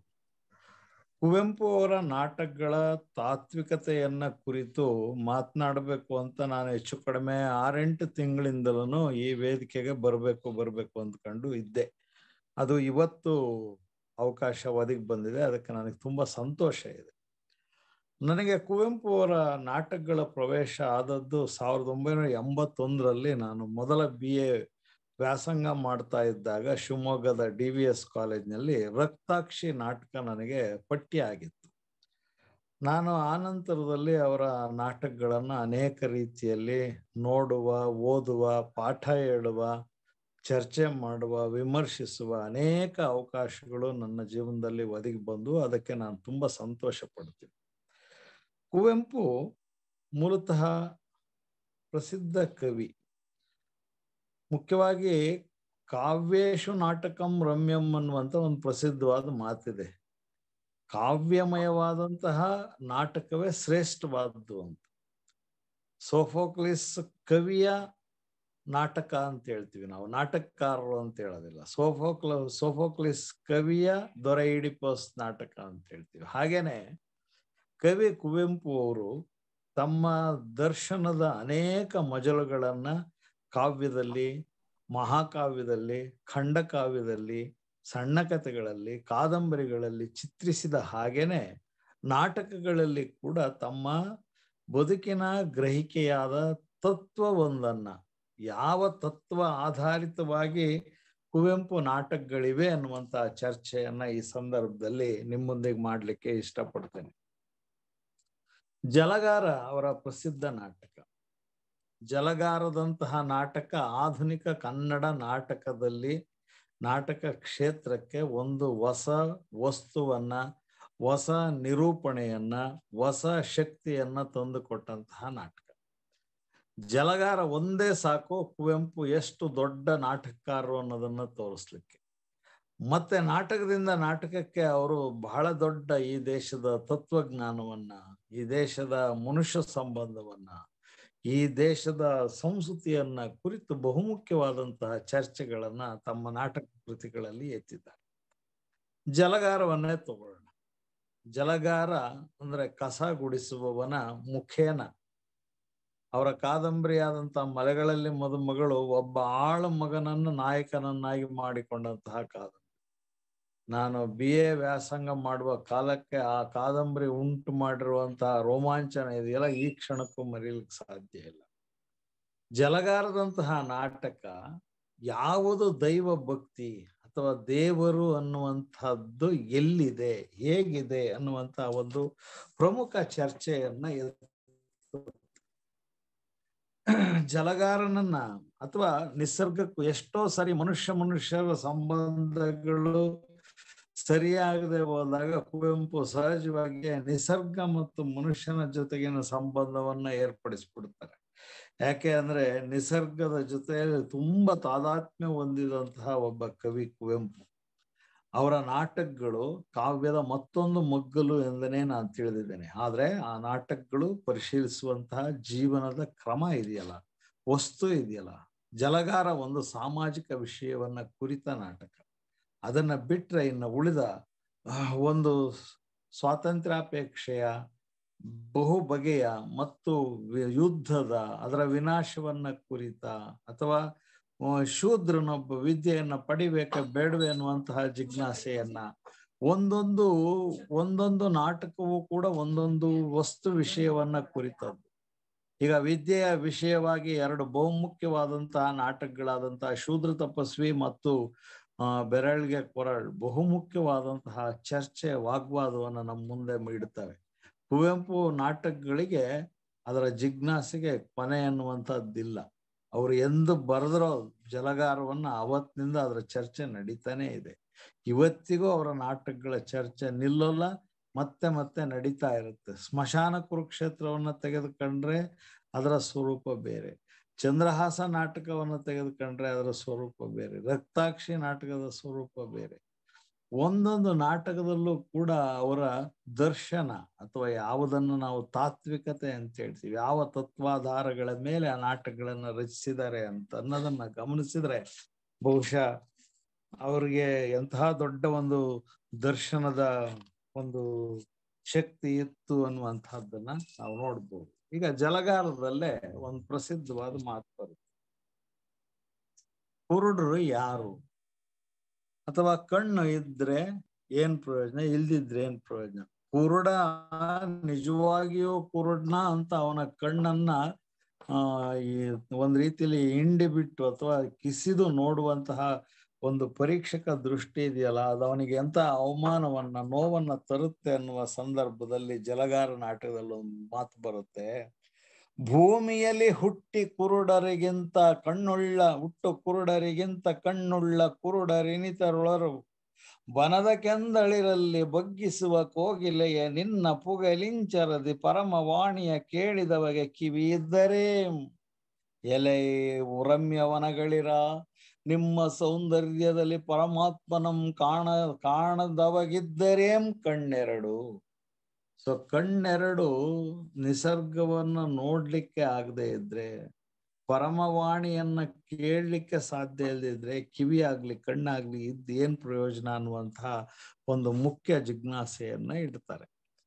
ಕುವೆಂಪು ಮುಖ್ಯವಾಗಿ ನಿಸರ್ಗದ ಜೊತೆಗಿನ ಒಡನಾಟದಲ್ಲಿ ಅವರು ಎರಡು ವಿಷಯಗಳನ್ನ ಚರ್ಚೆ ಮಾಡ್ತಾರೆ. ಒಂದು, ಬದುಕು ಅನ್ನೋದು ನೈಸರ್ಗಿಕವಾದ್ದು, ನಿಸರ್ಗದ ಜೊತೆಗೆ ನಾವೆಂತಹ ತಾದಾತ್ಮ್ಯವನ್ನು ಹೊಂದಬೇಕು ಅನ್ನುವಂಥದ್ದು. ಎರಡನೇದು, ಸಾಮಾಜಿಕ ಮುಖ ಇರುವಂತಹ ಸನ್ನಿವೇಶದಲ್ಲಿ ನಾವು ನಿಸರ್ಗ ಮತ್ತು ಮನುಷ್ಯ ಸಂಬಂಧವನ್ನ ಹೇಗೆ ಉಳಿಸ್ಕೋಬೇಕು ಅನ್ನುವಂತಹ ಚರ್ಚೆಯನ್ನ ಕೂಡ ಅವರು ಮಾಡ್ತಾರೆ. ಬಹಳ ಮುಖ್ಯವಾಗಿ ಎರಡು ನಾಟಕಗಳ ಬಗ್ಗೆ ಹೆಚ್ಚು ನಾನು ಚರ್ಚೆ ಮಾಡಬೇಕು ಇವತ್ತು ಅಂತ ಅನ್ಕೊಂಡಿದ್ದೀನಿ. ಪ್ರತಿಯೊಂದು ಅವರು ಕರ್ಣನ ಬಗ್ಗೆ ಬರೆದಂತಹ ಕೊನೆಯ ನಾಟಕವಾದ ಕಾನಿನ ಆಗ್ಲಿ, ಅಥವಾ ಶೂದ್ರ ತಪಸ್ವಿಯ ಶಂಭುಕ ಆಗ್ಲಿ, ಅಥವಾ ಬೆರಳ್ಗೆ ಕೊರಳಿನ ಏಕಲವ್ಯ ಆಗ್ಲಿ, ಏಕಲವ್ಯ ಮತ್ತು ದ್ರೋಣ ಆ ಎರಡು ಸಂಬಂಧವನ್ನ ಅಬ್ಬೆಯ ಮೂಲಕ ಅವರು ಬೆಸೆಯುವಂತಹದ್ದಾಗ್ಲಿ, ನೀವು ಯಾವ ನಾಟಕಗಳನ್ನು ತೆಗೆದುಕೊಂಡ್ರು ಅವರು ನಾಟಕಕಾರರಾಗಿ ಎಷ್ಟು ಪ್ರಸಿದ್ಧರು ಮತ್ತು ಶೂದ್ರ ತಪಸ್ವಿಯ ಕಾರಣಕ್ಕಾಗಿ ಅವರು ಎದುರಿಸಿದಂತಹ ಸಮಸ್ಯೆಗಳು, ಬಂದಂತಹ ಪ್ರತಿರೋಧ, ವಿಮರ್ಶೆಗೆ ಅವರು ಕೊಟ್ಟಂತಹ ಸಮಜಾಯಿಷಿಗಳು ಎಷ್ಟರ ಮಟ್ಟಿಗೆ ಅಂತಂದ್ರೆ ಮುಂದೆ ಅದು ಮುಂದುವರಿದು ಅದನ್ನ ವಿಶೇಷವಾಗಿ ಮುಂದೆ ಚರ್ಚೆ ಮಾಡ್ತೀನಿ. ನಂದು ಮನೋರಂಗ ಅಂತ ಹೇಳುವ ಮಟ್ಟಕ್ಕೆ ಅವರು ಬಿಕ್ಕಟ್ಟನ್ನ ಎದುರಿಸ್ಬೇಕಾಗತ್ತೆ. ಮಾಸ್ತಿ ಅಂತವರು ಬಹಳ ದೊಡ್ಡ ದೊಡ್ಡ ಲೇಖಕರು, ಚಿಂತಕರು, ಅವರ ವಿರುದ್ಧ ಆಡಿದ ಮಾತುಗಳಿಗೆ ಅವರು ಪ್ರತಿಕ್ರಿಯಿಸಿದ ರೀತಿ ಇದೆಯಲ್ಲ, ಅದು ಬಹಳ ಮಹತ್ವದ್ದು. ಅವ್ರು ಹೇಳ್ತಾರೆ, ನಾನು ನನ್ನ ನಾಟಕವನ್ನ ರಂಗದ ಮೇಲೆ ಆಡುವ ನಾಟಕ ಅಂತ ತಿಳ್ಕೊಬೇಡಿ, ನಾನು ಮನೋರಂಗಕ್ಕಾಗಿ ಬರೆದಿದ್ದೀನಿ ಅನ್ನುವಷ್ಟರ ಮಟ್ಟಿನ ಬಿಕ್ಕಟ್ಟನ್ನ ಸೃಷ್ಟಿಸಲಾಯಿತು. ನಾನು ನನ್ನ ವಿದ್ಯಾರ್ಥಿ ಡಾಕ್ಟರ್ ನರಸಿಂಹಮೂರ್ತಿ ಅನ್ನುವಂಥವ್ರ ಮುಖೇನ ಕುವೆಂಪು ಸಾಹಿತ್ಯದ ಬಗ್ಗೆ ಬಂದಿರುವಂತಹ ಪ್ರತಿರೋಧಾತ್ಮಕವಾದಂತಹ ವಿಮರ್ಶೆಯ ಸ್ವರೂಪದ ಬಗ್ಗೆನೇ ಸಂಶೋಧನೆಯನ್ನ ಮಾಡಿಸಿದ್ದೀನಿ. ಅವರು ತುಂಬಾ ಚೆನ್ನಾದ ಅಧ್ಯಯನವನ್ನ ಡಾಕ್ಟರ್ ನರಸಿಂಹಮೂರ್ತಿ TN ಅನ್ನುವಂಥವ್ರು, ಅವರು ಈಗ ಗುಬ್ಬಿ PU ಕಾಲೇಜಿನಲ್ಲಿ ಅಧ್ಯಾಪಕರಾಗಿದ್ದಾರೆ. ತುಂಬಾ ಒಳ್ಳೆಯ ಕೆಲಸವನ್ನ ಅವ್ರು ಮಾಡಿದ್ದಾರೆ. ಇದುವರೆಗೂ ಕುವೆಂಪು ಅವರ ಬಗ್ಗೆ ಅವ್ರ ನಾಟಕಕ್ಕಾಗ್ಲಿ ಕಾವ್ಯಕ್ಕಾಗ್ಲಿ ಅನೇಕ ವಿಷಯಗಳಿಗೆ ಬಂದಿರುವಂತಹ ಪ್ರತಿರೋಧದ ನೆಲೆಗಳು ಅಥವಾ ವಿಮರ್ಶೆಯ ಸ್ವರೂಪದಲ್ಲಿ ಅವುಗಳು ಹೇಗೆ ಕೆಲಸ ಮಾಡಿವೆ ಅನ್ನುವಂಥದ್ದನ್ನ ಕುರಿತು ಚರ್ಚೆ ಮಾಡಿದ್ದಾರೆ. ಈಗ 2 ವಿಷಯಗಳನ್ನ ಚರ್ಚೆ ಮಾಡೋಣ. ಶೂದ್ರ ತಪಸ್ವಿ, ಮುಖ್ಯವಾಗಿ ಉತ್ತರ ರಾಮಚರಿತದ ಒಂದು ಕಥನ ಇದು. ಆದ್ರೆ ಆ ಕಥನಕ್ಕೆ ಮುನ್ನುಡಿಯಾಗಿ ಅಥವಾ ಪ್ರಸ್ತಾವನೆಯಾಗಿ ಕುವೆಂಪು ಅವರು ಬರೆದಿರುವಂತಹ ವಿಷಯ ಇದೆಯಲ್ಲ, ಅದು ಬಹಳ ಮಹತ್ವದ. ಈ ಸಂದರ್ಭದಲ್ಲಿ ನಾನು ನೆನಪು ಮಾಡ್ಕೊಳ್ಳಿಕ್ಕೆ ಇಷ್ಟಪಡೋದೇನು ಅಂದ್ರೆ, ಶೂದ್ರ ತಪಸ್ವಿ ನಾಟಕವನ್ನ ಬಸವಲಿಂಗಯ್ಯನವರು ನಿರ್ದೇಶನ ಮಾಡಿದ ಮೇಲೆ, ರಂಗಾಯಣದ ಕಲಾವಿದರು ಅದನ್ನ ಅಭಿನಯಿಸಿದ ಮೇಲೆ ನಿಜವಾಗಿಯೂ ಶೂದ್ರ ತಪಸ್ವಿ ನಾಟಕದ ಮಹತ್ವ ಏನು ಅನ್ನುವಂಥದ್ದು ನಮಗೆ ಚೆನ್ನಾಗಿ ಅರಿವಿಗೆ ಬಂದದ್ದು ಬಸವಲಿಂಗಯ್ಯನವರು ಆ ನಾಟಕವನ್ನ ನಿರ್ದೇಶನ ಮಾಡಿದ ಮೇಲೆ. ಯಾಕೆ ಮಾತು ಹೇಳ್ತಾ ಇದ್ದೀನಿ ಅಂದ್ರೆ, ನೀವು ಸರಿಯಾಗೂ ಭಾವಿಸಬಹುದು, ತಪ್ಪಾಗೂ ಭಾವಿಸಬಹುದು. ಈಗ ನಾನು ಕೆಲವು ಅನ್ವಯಿಕವಾದ ವಿಷಯಗಳನ್ನು ಹೇಳ್ತೀನಿ. ಕುವೆಂಪು ಬಹಳ ದೊಡ್ಡ ದಾರ್ಶನಿಕ ಬರಹಗಾರ. ಸರಿಯಾಗಿ ನಾವು ಕುವೆಂಪುವನ್ನ ಓದಿದ್ರೆ ನಮಗೆ ಎಷ್ಟೋ ವಿಷಯಗಳು, ಎಷ್ಟೋ ಹೊಸ ಜ್ಞಾನ ಬರಲಿಕ್ಕೆ ಸಾಧ್ಯ. ಅವರು ಕೇವಲ ಸಾಹಿತ್ಯ ಅಷ್ಟೇ ಅಲ್ಲ, ಬಹಳ ದೊಡ್ಡ ಎಕನಾಮಿಕ್ಸ್ ಅನ್ನ ಬಲ್ಲಂತವ್ರು. ಒಂದು ಸರಳ ವಿವಾಹ ಸಂಹಿತೆಯನ್ನ ಅವರು ಕೊಟ್ಟಂತವ್ರು. ನೀವು ಯಾವ ವಿಷಯವಾಗಿ ಅವರನ್ನ ನೋಡ್ತೀರಿ. ಆಗ್ಲೇ ಕೃಷ್ಣೇಗೌಡರು ಒಂದು ಮಾತು ಹೇಳ್ತಿದ್ರು, ಅವರು ಸಮುದ್ರದೋಪಾದಿ ಅಲ್ಲಪ್ಪ, ಎಷ್ಟು ಮಾತನಾಡಿದ್ರು ಉಳಿದೇ ಇರುತ್ತೆ ಅಂತ. ಖಂಡಿತವಾಗಿಯೂ ಕುವೆಂಪು ಅವರ ಬಗೆಗೆ ನೀವು ಎಷ್ಟು ಮಾತುಗಳನ್ನಾಡಿದ್ರು ಸಾಲದು. ಈಗ ಉದಾಹರಣೆಗೆ ಶೂದ್ರ ತಪಸ್ವಿ ಅಂದ್ರೆ ಏನು? ಅದು ರಾಮಾಯಣದ ಕಥೆ, ಉತ್ತರ ರಾಮಚರಿತ್ರದ ಕಥೆ. ದಯವಿಟ್ಟು ಯಾರೋ ಮ್ಯೂಟ್ ಮಾಡ್ಕೊಳ್ಳಿ, ಸಿಕ್ಕಾಪಟ್ಟೆ ಗಲಾಟೆ ಆಗ್ತಾ ಇದೆ. ನೀವು ಯಾರೋ ಮ್ಯೂಟ್ ಮಾಡ್ಕೊಂಡ್ರೆ ಒಳ್ಳೇದು, ರೋಡಲ್ಲಿ ಇರೋದು ಡಿಸ್ಟರ್ಬ್ ಆಗ್ತಾ ಇದೆ. ಜಾಕಿರ್ ಹುಸೇನ್ ಮ್ಯೂಟ್ ಮಾಡ್ಕೊಳ್ಳಿ. ಜಾಕಿರ್ ಹುಸೇನ್, ಮ್ಯೂಟ್ ಮಾಡ್ಕೊಳ್ಳಿ, ಸೌಂಡ್ ಬರ್ತಾ ಇದೆ.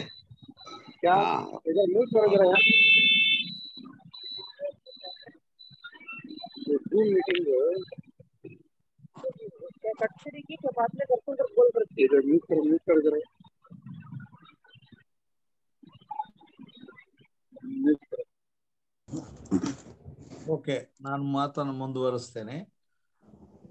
ಶೂದ್ರ ತಪಸ್ಸು ಅಂದ್ರೆ ಏನು? ಪ್ರಾಚೀನ ಕಾಲದಲ್ಲಿ ತಪಸ್ಸು ಅಂದ್ರೆ ಜ್ಞಾನವನ್ನ ಪಡೆಯೋದು ಅಂತ.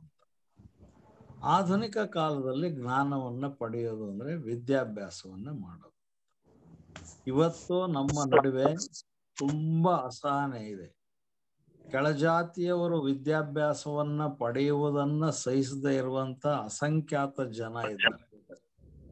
ಅವರು ನಮ್ಮಲ್ಲಿ ಹೇಗೆ ಅಂದ್ರೆ, ನಮ್ಮ ಬ್ರಿಟಿಷರಿಂದ ನಾವು ಸ್ವಾತಂತ್ರ್ಯವನ್ನ ಪಡೆದ ನಂತರ ನಾವು ಫ್ಯೂಡಲ್ಗಳಾಗಿದ್ದಂಥವರಿಗೆ ಅಧಿಕಾರವನ್ನ ಕೊಟ್ಟಿದ್ದೀವಿ. ಆ ಫ್ಯೂಡಲ್ಗಳು ಯಾವಾಗ್ಲೂ ಏನ್ ಯೋಚನೆ ಮಾಡ್ತಾರೆ ಅಂದ್ರೆ, ಅವರಿಗೆ ಆಳುಗಳು ಬೇಕು. ಅವ್ರು ಯಾವಾಗ್ಲೂ ಆಳು ಮಕ್ಕಳು ಉದ್ಧಾರ ಆಗೋದನ್ನ ಸಹಿಸ್ಲಿಕ್ಕೆ ಸಾಧ್ಯ ಇಲ್ಲ. ಸೊ ಶೂದ್ರ ತಪಸ್ವಿ ಒಂದು ಆನ್ವಯಿಕ ನಾಟಕ. ಶಿಕ್ಷಣವನ್ನ ಪಡೆಯಬೇಕು ಎನ್ನುವಂತಹ ಹಂಬಲ ಇರುವಂತಹ ವ್ಯಕ್ತಿಗೆ ಶಿಕ್ಷಣವನ್ನ ಪಡೆಯಬಾರದ ಹಾಗೆ ನೋಡಿಕೊಳ್ಳುವಂತಹ ಒಂದು ಕಥನ ಅಥವಾ ಒಂದು ತಂತ್ರದ ಅನ್ವಯವನ್ನ ಆ ನಾಟಕ ನಿರೂಪಿಸುತ್ತೆ. ಸ್ವತಃ ಕುವೆಂಪು ಅವರು ಅರಮನೆಗೆ ಕರೆದಾಗ, ಇದು ಅರಮನೆಗಳಿಗೆ ಹೋಗಿ ಪಾಠ ಮಾಡುವ ಕಾಲ ಅಲ್ಲ, ಮಹಾರಾಜರಾದ್ರೇನು ಯುವರಾಜರಾದ್ರೇನು ಬಂದು ಕಾಲೇಜಿನಲ್ಲಿ ಓದಿ ಅಂತ ದಿಟ್ಟ ಉತ್ತರವನ್ನ ಕೊಟ್ಟಂತಹ ಸ್ವಾಭಿಮಾನಿ ಅಧ್ಯಾಪಕ ಕುವೆಂಪು ಅವರು. ಕುವೆಂಪು ಸ್ವಾಭಿಮಾನ ಇದೆಯಲ್ಲ, ಅದು ಅವರ ನಾಟಕದಲ್ಲಿ ಬಹಳ ಸ್ಪಷ್ಟವಾದ ಒಂದು ದರ್ಶನವಾಗಿ ರೂಪ ಪಡೆದಿದೆ. 2 ವಿಷಯಗಳಿವೆ. ಕುವೆಂಪು ನಾಟಕ ಶೂದ್ರ ತಪಸ್ವಿಯ ಮಹತ್ವ ಏನು, ಉತ್ತರ ರಾಮಚರಿತದಲ್ಲಿರುವಂತಹ ಶಂಭುಕ ಪ್ರಸಂಗದ ವಿಶೇಷ ಏನು ಅಂದ್ರೆ, ಹಳೆಯ ಕಥೆಯಲ್ಲಿ ಒಬ್ಬ ಶೂದ್ರ ತಪಸ್ಸನ್ನ ಮಾಡ್ತಾ ಇರುವ ಕಾರಣಕ್ಕಾಗಿ ನನ್ನ ಮಗ ಸತ್ತು ಹೋಗಿದ್ದಾನೆ ಅಂತ ತಕರಾರನ್ನ ಬ್ರಾಹ್ಮಣನೊಬ್ಬ ಶ್ರೀರಾಮನಲ್ಲಿಗೆ ತರ್ತಾನೆ. ಅಲ್ಲಿ ಆ ಕಥೆ ಇದೆ. ಅವನು ಬಾಣ ಪ್ರಯೋಗವನ್ನು ಮಾಡ್ತಾನೆ, ಶಂಭುಕನ ಕತ್ತು ಕತ್ತರಿಸಿ ಹೋಗುತ್ತೆ. ಇದು ಹಳೆಯ ಕಥೆ. ಆದ್ರೆ ಕುವೆಂಪು ಕಥೆ ಏನು ಅಂದ್ರೆ, ಕುವೆಂಪು ಅದನ್ನು ಹೇಗೆ ಎಷ್ಟು ವೈಜ್ಞಾನಿಕವಾಗಿ ಅದನ್ನು ನಿರೂಪಿಸಿದ್ದಾರೆ ಅಂದ್ರೆ, ಹಾಗೆ ಬಂದು ಅಹವಾಲನ್ನ ಹೇಳಿದ ಬ್ರಾಹ್ಮಣನಿಗೆ ರಾಮ ಉತ್ತರ ಕೊಡೋದು, ನೋಡಪ್ಪ, ತಪಸ್ಸು ಮಾಡುವ ವ್ಯಕ್ತಿಯನ್ನ ನಾವು ಕೊಲ್ಲುವ ಯಾವ ಒಂದು ಇದು ಇಲ್ಲ. ಅದನ್ನ ನಾವೇನಾದ್ರೂ ಅಂತಹದ್ದನ್ನು ಮಾಡಿದ್ರೆ ತಪ್ಪಾಗತ್ತೆ. ನನ್ನ ಬಾಣದ ವೈಶಿಷ್ಟ್ಯ ಏನು, ಅದಕ್ಕೂ ಇದಕ್ಕೂ ಸಂಬಂಧ ಇರಲಾರ್ದು. ಆದ್ರೂ ನೀನು ಹೇಳಿದ ಮೇಲೆ ನಾನು ಬಾಣ ಪ್ರಯೋಗವನ್ನು ಮಾಡ್ತೀನಿ. ಅಕಸ್ಮಾತ್ ಅದು ಯಾರನ್ನ ಕೊಲ್ಲುತ್ತೆ ಅನ್ನುವಂತಹ ಕಾಚಿತ್ಯ ನನಗಿಲ್ಲ ಅಂತ ಬಾಣ ಪ್ರಯೋಗ ಮಾಡಿದಾಗ ಆ ಬಾಣ ಬಂದು ಶಂಭುಕನನ್ನ ಸುತ್ತುವರೆದು ನಮಸ್ಕರಿಸಿ, ಅದಕ್ಕೆ ನಮಸ್ಕಾರಮೇ ಪುಣ್ಯಂ ಅನ್ನುವಂತಹ ಬಹಳ ಪ್ರಸಿದ್ಧವಾದಂತಹ ಒಂದು ಮಾತನ್ನ ಕುವೆಂಪು ಆ ಸಂದರ್ಭದಲ್ಲಿ ಹೇಳ್ತಾರೆ. ಒಂದು ರೀತಿಯಲ್ಲಿ ನಮಸ್ಕಾರಮೇ ಪುಣ್ಯಂ ತಿರಸ್ಕಾರಮೇ ಪಾಪಂ. ಅವನಿಗೆ ವಂದಿಸಿ ವಾಪಸ್ ಬಂದು ತಪ್ಪಿತಸ್ಥನನ್ನ ಕೊಲ್ಲುತ್ತೆ ಈ ಬಾಣ ಅಂತ ಹೇಳಿದ್ನಲ್ಲ, ಆಗ ಬ್ರಾಹ್ಮಣನನ್ನ ಕೊಲ್ಲಕ್ಕೆ ಬರುತ್ತೆ. ಅಂದ್ರೆ ನೀವು ಸಾಮಾಜಿಕ ಅಸಹನೆಯನ್ನ ಯಾರ್ದೋ ಒಬ್ಬರ ಬಗ್ಗೆ ಅತಾರ್ಕಿಕವಾಗಿ ಇಟ್ಕೊಳ್ಳೋದು ಸರಿಯಲ್ಲ ಎನ್ನುವ ಒಂದು ನಿರೂಪಣೆಯನ್ನ ಈ ನಾಟಕ ಮಾಡುತ್ತೆ. ಇದೊಂದು ಬಹಳ ಮುಖ್ಯವಾದ ನಾಟಕ. ಮತ್ತೆ ಮತ್ತೆ ಈ ನಾಟಕವನ್ನ ರಂಗಾಯಣದವರು, ಅದರಲ್ಲೂ ಮುಖ್ಯವಾಗಿ ಬಸವಲಿಂಗಯ್ಯನವರು ತಮ್ಮದೇ ಆದ ಒಂದು ಡಿಸೈನ್ ನಲ್ಲಿ ರಂಗಭೂಮಿಯಲ್ಲಿ ಪ್ರಯೋಗಿಸಿದ ಮೇಲೆ ಇದರ ಟೆಕ್ಸ್ಟ್, ಮೇಜರ್ ಟೆಕ್ಸ್ಟ್ ಮತ್ತೆ ಸಬ್ ಟೆಕ್ಸ್ಟ್ ಗಳನ್ನ ನಾವು ಅರ್ಥ ಮಾಡ್ಕೊಳ್ಳಿಕ್ಕೆ ಸಾಧ್ಯ ಆಯಿತು. ಮತ್ತೊಂದು ಇಂಥದ್ದೇ ನಾಟಕ ಬೆರಳ್ಗೆ ಕೊರಳ್. ಬೆರಳ್ಗೆ ಕೊರಳ್ ಮುಖ್ಯವಾಗಿ ಏಕಲವ್ಯನ ಕಥನವನ್ನ ಕುರಿತದ್ದು. ಅದನ್ನ ಮೊಟ್ಟ ಮೊದಲಿಗೆ ಕನ್ನಡ ರಂಗಭೂಮಿಗೆ ಏಕಲವ್ಯನನ್ನ ಪರಿಚಯಿಸಿದವರು ಕೈಲಾಸಂ, ಪರ್ಪಸ್, ಮುಖ್ಯವಾಗಿ ಫುಲ್ಫಿಲ್ಮೆಂಟ್ ಅನ್ನುವಂತಹ ನಾಟಕಗಳಲ್ಲಿ ಮೊದಲಿಗೆ ಈ ವಿಷಯಗಳನ್ನ ಚರ್ಚೆ ಮಾಡಿದ್ರು. ಆದ್ರೆ ಅದು ಇಂಗ್ಲಿಷ್ ನಲ್ಲಿ ಇದ್ದಿದ್ರಿಂದ ನಮಗೆ ಆ ಟೆಕ್ಸ್ಟ್ಗಳು ಬೇಗ ಅರ್ಥ ಆಗ್ಲಿಲ್ಲ ಅಥವಾ ತಿಳ್ಕೊಳಕ್ ಆಗ್ಲಿಲ್ಲ. ಆದ್ರೆ ನಂತರದಲ್ಲಿ ಬೆರಳ್ಗೆ ಕೊರಳು, ಬಹುಶಃ ಬೆರಳ್ಗೆ ಕೊರಳು, ಹೆಬ್ಬೆರಳು, ಆಮೇಲೆ ಮತ್ತೊಬ್ಬ ಏಕಲವ್ಯನ ಮೇಲೆ ಸರಣಿ, ಹೆಚ್ಚು ಕಡಿಮೆ ಡಾಕ್ಟರ್ ಅಶೋಕ ನರೋಡೆ ಅನ್ನುವಂಥವ್ರು ಕನ್ನಡ ಸಾಹಿತ್ಯದಲ್ಲಿ ಏಕಲವ್ಯ ಅಂತ ಒಂದು ಸಂಶೋಧನಾ ಗ್ರಂಥವನ್ನೇ ಮಾಡುವಷ್ಟು ಕೃತಿಗಳು, ಏಕಲವ್ಯನ ಕಥನಗಳು ಬಂದಿವೆ. ಅಲ್ಲಿ ಒಂದು ಏನಂದ್ರೆ, ಗುರು ಏನನ್ನ ಕಲಿಸಿದ್ದ, ಬಹಳ ಸ್ವಾರಸ್ಯಕರವಾದ ನಮ್ಮ ಸಿದ್ಧಲಿಂಗಯ್ಯನವರ ಏಕಲವ್ಯ ತುಂಬಾ ಪ್ರಸಿದ್ಧವಾದಂತಹ ನಾಟಕ. ಅಷ್ಟೇ ಅಲ್ಲ, ಗೋವಿಂದ ಪರಸಾಯಿ ಅನ್ನುವಂತಹ ಒಬ್ಬ ಪ್ರಸಿದ್ಧ ವ್ಯಂಗ್ಯ ಕಥೆಗಾರರಿದ್ದಾರೆ ಹಿಂದಿಯಲ್ಲಿ. ಅವರು ಏಕಲವ್ಯನು ಗುರುಗಳಿಗೆ ಚಳ್ಳೆ ಹಣ್ಣು ತಿನ್ನಿಸಿದ ಪ್ರಸಂಗ ಅಂತಲೇ ಒಂದು ವ್ಯಂಗ್ಯ ಬರಹ ಇದೆ. ಅದರ ಪ್ರಕಾರ ಅರ್ಜುನದಾಸ ಏಕಲವ್ಯ ದಾಸ ಅನ್ನೋಂಥವ್ರಿಬ್ಬರಿಗೂ ಒಂದು ಸ್ಕೂಲಲ್ಲಿ ಕಾಂಪಿಟೇಷನ್ ಬಂದ್ಬಿಡುತ್ತೆ. ಅವನು ಅರ್ಜುನ್ ದಾಸ್ಗೆ ಹೇಗಾದ್ರೂ ರ್ಯಾಂಕ್ ಕೊಡಬೇಕು ಅಂತ ಮೇಷ್ಟ್ರು ಬಯಸಿರ್ತಾನೆ. ಆದರೆ ರ್ಯಾಂಕ್ ಪಟ್ಟಿ ನೋಡಿದಾಗ ಏಕಲವ್ಯ ದಾಸನೇ ಗೆದ್ಬಿಟ್ಟಿರ್ತಾನೆ. ಹೆಂಗಪ್ಪ ಇದಾಯ್ತು ಅಂತ ಕೇಳಿದ್ರೆ ಅವನಿಗೆ ಆಶ್ಚರ್ಯ ಆಗುತ್ತೆ. ಯಾಕೆ ಅಂದ್ರೆ ಆ ಏಕಲವ್ಯ ದಾಸನ ಹೆಬ್ಬೆರಳನ್ನ ಈಸ್ಕೊಂಡ್ಬಿಟ್ಟಿರ್ತಾನೆ ಮೇಷ್ಟ್ರು. ಸೊ ಹಳೆಯ ಕಥೆಯೊಂದನ್ನ ತುಂಬ ವ್ಯಂಗ್ಯವಾಗಿ ಗೋವಿಂದ ಪರಸಾಯಿ ಅನ್ನುವಂತಹ ಲೇಖಕರು, ಗೋವಿಂದ ಪರಸಾಯಿಯವರ ವ್ಯಂಗ್ಯ ಬರಹಗಳು ಅಂತ ನಮ್ಮ ಡಾಕ್ಟರ್ ತಿಪ್ಪೇಸ್ವಾಮಿ ಅವರು ಕನ್ನಡಕ್ಕೆ ಅನುವಾದ ಮಾಡಿದ್ದಾರೆ. ಅವ್ರ ಮೇಲೆ ಅವ್ರ ಸಂಶೋಧನೆಯನ್ನು ಕೂಡ ಮಾಡಿದ್ದಾರೆ. ಅದು ಕೂಡ ಇಂಥ ಒಂದು ನಿರೂಪಣೆಯನ್ನ ರ್ಯಾಂಕ್ ಪಟ್ಟಿಲ್ ನೋಡಿದ್ರೆ ಏಕಲವ್ಯನೇ ರ್ಯಾಂಕ್ ಬಂದಿರ್ತಾನೆ. ಯಾಕೆ ಅಂದ್ರೆ, ಸರ್ ನೀವು ಹೆಬ್ಬೆಟ್ಟು ಎಂದಾದ್ರೂ ಕೇಳಬಹುದು ಅಂತ ನಾನು ಎಡಗೈಯಲ್ಲಿ ಬರೆಯೋದನ್ನ ಅಭ್ಯಾಸ ಮಾಡ್ಕೊಂಡಿದ್ದೆ ಸರ್, ಆದ್ರಿಂದ ನಾನು ರ್ಯಾಂಕನ್ನು ತಪ್ಸಕ್ ಆಗ್ಲಿಲ್ಲ ನೀವು ಅಂತ ಹೇಳುವ ಕತೆ. ಅದೇ ಒಳಹು ಮುಂದೆ ಏಕಲವ್ಯ ಸಿದ್ಧಲಿಂಗಯ್ಯನವರ ಕಾವ್ಯದಲ್ಲಿ, ನಾಟಕದಲ್ಲಿದೆ. ಆ ಏಕಲವ್ಯ ನಾಟಕವನ್ನ ಆದಿಮ ಸಂಸ್ಥೆಯವರು ಆಫ್ರಿಕಾ ದೇಶಕ್ಕೆ ಹೋಗಿ ಆಡಿ ಬಂದಿರೋದು ಕೂಡ ಬಹಳ ಮಹತ್ವದ ಒಂದು ವಿಷಯ.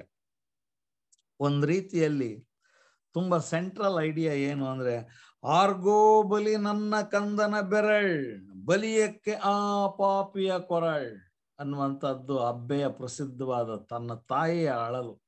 ತನ್ನ ಮಗನ ಹೆಬ್ಬೆರಳನ್ನ ಕೇಳಿ ಪಡೆದುಕೊಂಡಂತಹ ಗುರು ಅವನೇ ಆಗಿರ್ಲಿ, ಆ ಯಾರ ಕಾರಣಕ್ಕಾಗಿ ನನ್ನ ಕಂದನ ಬೆರಳು ಬಲಿಯಾಯಿತೋ ಆ ಪಾಪಿಯ ಕೊರಳು ಮುಂದೆ ಕತ್ತರಿಸಿ ಹೋಗ್ಲಿ ಅಂತ ಹೇಳುವ ಅಬ್ಬೆಯ ಶಾಪ ಇದೆಯಲ್ಲ, ಅದು ಬಹಳ ಮಹತ್ವದ್ದು. ಅದಕ್ಕೆ ದ್ರೋಣ ಅದಕ್ಕೆ ಪ್ರತಿಕ್ರಿಯಿಸುವ ರೀತಿ ಅಂತೂ ಬಹಳ ಅದ್ಭುತವಾದ ಒಂದು ಭಾಗ. ಅದು ನನಗೆ ಬಹಳ ಇಷ್ಟವಾದ ಒಂದು ಭಾಗ. ಏನದು? ಕಂಡುದ ಕೆನ್ನೀರ ಕನ್ನಡಿಯೊಳೆನ್ನ ಪಡಿನೆರಳ್ ಆ ನನ್ನ ಮುಖ ವಿಕೃತಿಯಂ ಪ್ರತಿಬಿಂಬದೋಳ್ ಕಂಡು ಬೆರಗಾಗಿರಲ್ ಖಡ್ಗ ಮುಷ್ಟಿಯ ಭೀಮಾಸ್ತಂ ಒಂದೈಕ ನೆರಗಿ ಕಳ್ ತರಿಸಿತಾ ಪಡಿನೆರಳಂ ಕೊರಳಂ ಕೆಡೆದುರುಳ್ದುದು ಮಂಡೆ ಕಂಡೆನ್ ರುಂಡವಿಲ್ಲದ ಮುಂಡಮಂ ಕಂಡು ನಿನ್ನನ್ ಕೂಗಿಕೊಂಡೆನ್ ಮುಂದೇನ್ ಕಾದಿಹುದು ನನಗೆ ಬಿದಿಯರಿಗುಂ ನಿನ್ನೀ ಬೆರಳಿಗೆ ಕೊಳ್ಳುವುದೆಂದೇ ತೋರ್ಪುದ ಬಿದಿ ನನ್ನ ಕೊರಳಂ.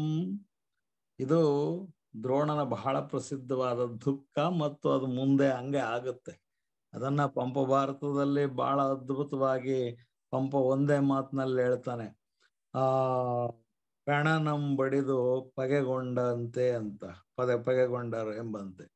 ಆತನ ರಥದ ಗಾಲಿಗೆ ಕಟ್ಟಿ ದುಷ್ಟದ್ಯುಮ್ನ ಅವನನ್ನ ಹೆಣವನ್ನ ಬಡಿದು ಬಿಟ್ಟು ಹಾಗೆ ತೀರಿಸ್ಕೊಂಡ ಅಂತ. ಇದರ ಮೇಲೆಲ್ಲ ನಮ್ಮ ಮಹಾಭಾರತ ಮತ್ತು ಮುಖ್ಯವಾಗಿ ಕುವೆಂಪು ಅವರು ಮಾಡಿದ ಬಹಳ ದೊಡ್ಡ ಕೆಲಸ ಏನು ಅಂದ್ರೆ, ಮಾಸ್ತಿ ಮತ್ತು ಕುವೆಂಪು ಇಬ್ಬರನ್ನು ಕೆಂಗಲ್ ಹನುಮಂತಯ್ಯನವರು ಕುಮಾರವ್ಯಾಸ ಭಾರತವನ್ನ ಸಂಗ್ರಹಿಸಿ ಕೊಡಿ ಅಂತೇಳಿ 2 ರೂಪಾಯಿಗೆ ಮಾರಾಟ ಮಾಡಿದ ಒಬ್ಬ ಬಹಳ ದೊಡ್ಡ ತಿಳುವಳಿಕೆಯ ಒಬ್ಬ ಮುಖ್ಯಮಂತ್ರಿಯನ್ನ ಈ ಸಂದರ್ಭದಲ್ಲಿ ನಾವು ನೆನಪು ಮಾಡ್ಕೋಬೇಕು.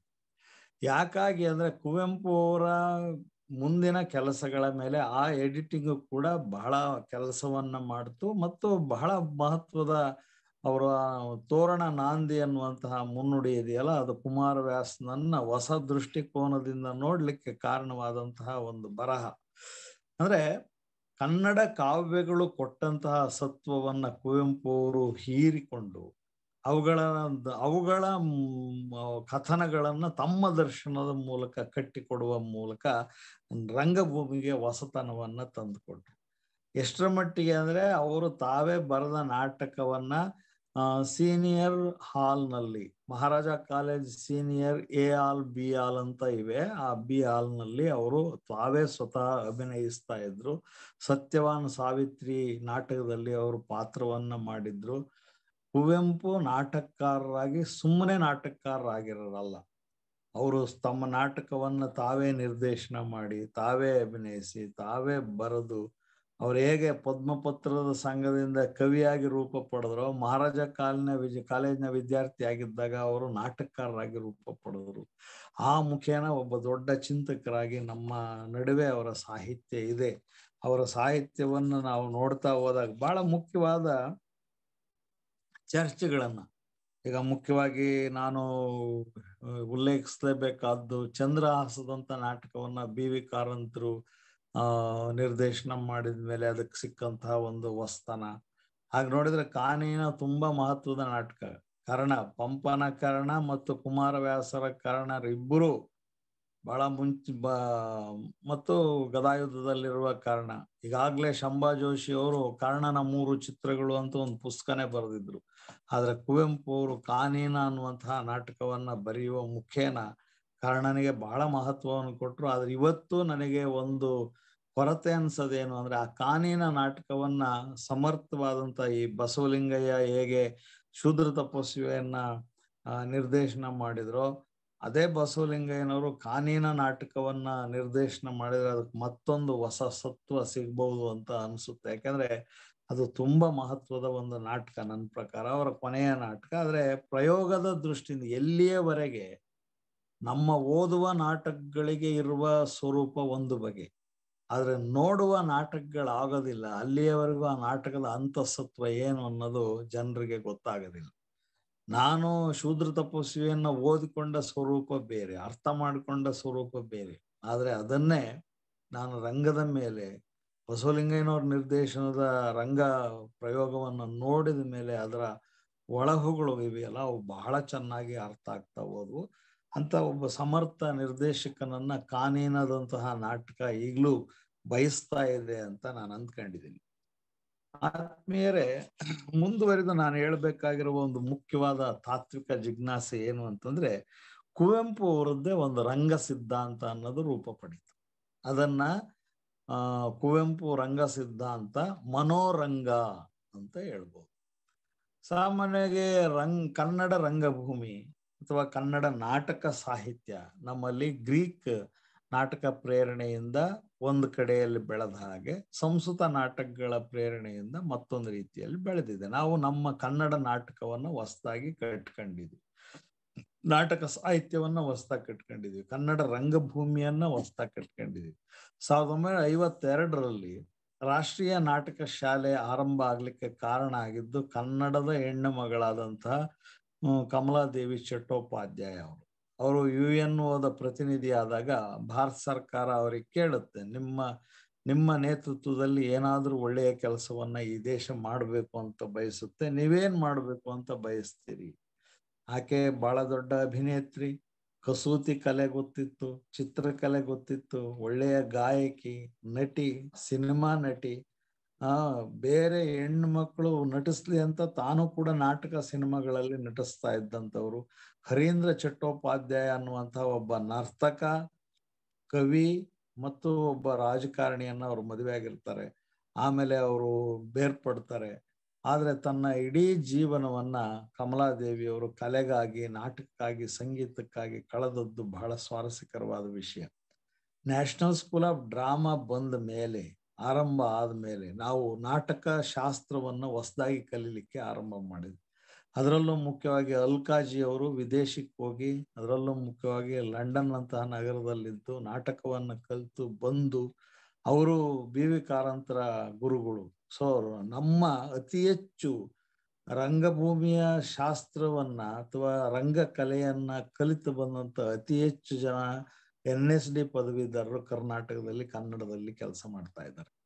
ಬೇರೆ ಯಾವುದೇ ಭಾಷೆಗಿಂತ ಅತಿ ಹೆಚ್ಚು ಜನ. ನೀವೊಬ್ಬ BV ಕಾರಂತರು ಅಥವಾ BV ಕಾರಂತರು, ಜಯಶ್ರೀ, ಜನಾರ್ದನ್, ಬಸವಲಿಂಗಯ್ಯ ಅಂತ ನೀವು ಪಟ್ಟಿ ತೆಗೆದುಕೊಂಡ್ರೆ ನಾಯರಿ ಒಂದು ದೊಡ್ಡ ಸರಣಿ ಇದೆ. ಒಬ್ಬರಿಗಿಂತ ಒಬ್ರು ಪ್ರತಿಭಾಶಾಲಿಗಳು. ರಾಷ್ಟ್ರೀಯ ನಾಟಕ ಶಾಲೆಯಲ್ಲಿ ಕಲ್ತದ್ದಲ್ದಲ್ಲೇ ಅಂತಾರಾಷ್ಟ್ರೀಯ ರಂಗ ಸಂಸ್ಥೆಗಳಲ್ಲಿ ಕಲ್ತು ಬಂದಿದ್ದಾರೆ. ಸಿಂಗಪೂರ್ನಲ್ಲಿ ಕಲ್ತು ಬಂದಿದ್ದಾರೆ, ಲಂಡನ್ನಲ್ಲಿ ಕಲ್ತು ಬಂದಿದ್ದಾರೆ, ಅಮೆರಿಕಾದಂತಹ ಸಂಸ್ಥೆಗಳಲ್ಲಿ ಕಲ್ತು ಬಂದಿದ್ದಾರೆ, ಜರ್ಮನಿಯಲ್ಲಿ ರಂಗ ಸಿದ್ಧಾಂತವನ್ನು ಕಲ್ತು. ಎಷ್ಟು ಜನ, ಎಷ್ಟು ವೈವಿಧ್ಯಮಯವಾದಂತಹ ಡೈರೆಕ್ಟರ್ಸ್ಗಳು ನಮ್ಮ ನಡುವೆ ಇದ್ದಾರೆ. ಅಂಥ ನಾಟಕದ ನಿರ್ದೇಶಕರುಗಳು ಈ ತರದ ಟೆಕ್ಸ್ಟ್ಗಳನ್ನ ಒಂದು ರೀತಿಯಲ್ಲಿ 1930ರ ದಶಕ 44ರಲ್ಲಿ ನಡೆದಂತಹ ಚರ್ಚೆ ಇದು. ಶೂದ್ರ ತಪಸ್ವಿಯ ಸಂಬಂಧವಾಗಿ ನಡೆದ ಚರ್ಚೆ. ಹಾಗೇನೆ ಹೆಬ್ಬೆರಳು ಅನ್ನುವಂತ ನಾಟಕ 46ರಲ್ಲಿ ಗೋವಿಂದ ಪೈ ಅವರು ಬರೀತಾರೆ. ಅದರಲ್ಲಿ ಬಹಳ ಸ್ವಾರಸ್ಯಕರವಾಗಿದೆ. ಇಲ್ಲಿ ದ್ರೋಣ ಹೆಬ್ಬೆಟ್ಟನ್ನು ನೋಡಿ, ಹೆಬ್ಬೆಟ್ಟನ್ನ ಕೇಳೋದು, ಕತ್ತರಿಸೋದು ಅಥವಾ ತಲೆಯನ್ನ ಕತ್ತರಿಸೋದು, ಇವೆಲ್ಲ ಯಾಕೆ ಆಗ್ತವೆ ಅಂದ್ರೆ ಅಂಗಚ್ಛೇದಕ್ಕೆ ಸಂಬಂಧಪಟ್ಟಂತಹ ವಿಷಯಗಳು. ಅಂಗಚ್ಛೇದವನ್ನ ಮಾಡುತ್ತಾ ಇದ್ದದ್ದು ಯಾವ ಕಾರಣಕ್ಕಾಗಿ? ಈಗ ಉದಾಹರಣೆಗೆ ಶೂರ್ಪನಖಿಯ ಮೂಗನ್ನ ಕೊಯ್ದು ವಿಕಾರ ಮಾಡೋದು. ಮೂಗು ಕೊಯ್ದ್ರೆ ಏನಾಗುತ್ತೆ? ಯಾವುದೇ ಮನುಷ್ಯನನ್ನ ಅಂದ್ರೆ ಅವನ್ ಮೂಗನ್ನ ಕೊಯ್ದ್ರೆ ಅದು ವಿಕಾರದ ಸಾಧ್ಯತೆ ಇರುತ್ತೆ. ಹೆಬ್ಬೆರಳನ್ನ ಕೇಳೋದು. ಹೆಬ್ಬೆರಳನ್ನ ಯಾಕೆ ಕೇಳ್ತಾರೆ? ಹೆಬ್ಬೆರಳಿಲ್ಲ ಅಂದ್ರೆ ಇನ್ನು ಉಳಿದ 4 ಬೆರಳುಗಳು ನಿಷ್ಪ್ರಯೋಜಕ ಆಗ್ತವೆ, ಯಾವ ಕೆಲಸವನ್ನು ಮಾಡಕ್ಕಾಗಲ್ಲ. ಹೆಬ್ಬೆರಳು ಬಹಳ ಮುಖ್ಯ. ಹೆಬ್ಬೆರಳನ್ನ ಕೇಳುವ ಮನೋಧರ್ಮ ಎಂಥದ್ದು ಒಬ್ಬ ಗುರುವಿನದ್ದು. ಹೋಗ್ಲಿ, ಆತ ಕೇಳ್ತಾನೆ ಅಂದ್ರೆ ಆತ ಕಲಿಸಿದ್ದಾದ್ರೂ ಏನನ್ನ? ಆತ ಏನೋ ಕಲಿಸಿಯೇ ಇಲ್ಲ. ಇಂಥ ಒಂದು ತರ್ಕವನ್ನ ಕುವೆಂಪು ಅವರು ಬಹಳ ಸ್ವಾರಸ್ಯಕರವಾಗಿ ಚರ್ಚೆ ಮಾಡ್ತಾರೆ. ಇದರ ಸಂಬಂಧವಾಗಿ ಮತ್ತು ಶೂದ್ರ ತಪಸ್ವಿಯ ಸಂಬಂಧವಾಗಿ ಅನೇಕ ಜನ ಪ್ರತಿರೋಧದ ವಿಮರ್ಶೆಯನ್ನ ಮತ್ತು ಅಷ್ಟು ಉಚಿತ ಅಲ್ಲದೆ ಇರುವಂತಹ ಮಾತುಗಳನ್ನ ಬಳಸಿರೋದನ್ನ ಕಂಡು ಅಥವಾ ಓದಿ ಅದರಿಂದ ತುಂಬಾ ನೊಂದುಕೊಂಡಂತಹ ಕುವೆಂಪು ಅವರು ತಮ್ಮದೇ ಆದಂತಹ ಒಂದು ರಂಗ ಸಿದ್ಧಾಂತವನ್ನ ನಿರೂಪಿಸಿದ್ರು ಅಂತ ನನಗೆ ಅನ್ಸುತ್ತೆ. ಅದರ ಹೆಸರು ಮನೋರಂಗ ಅಂತ. ನಾನು ಕೇವಲ ನೋಡುವ ನಾಟಕ ಅಲ್ಲ, ಓದುವ ನಾಟಕ ಅಲ್ಲ.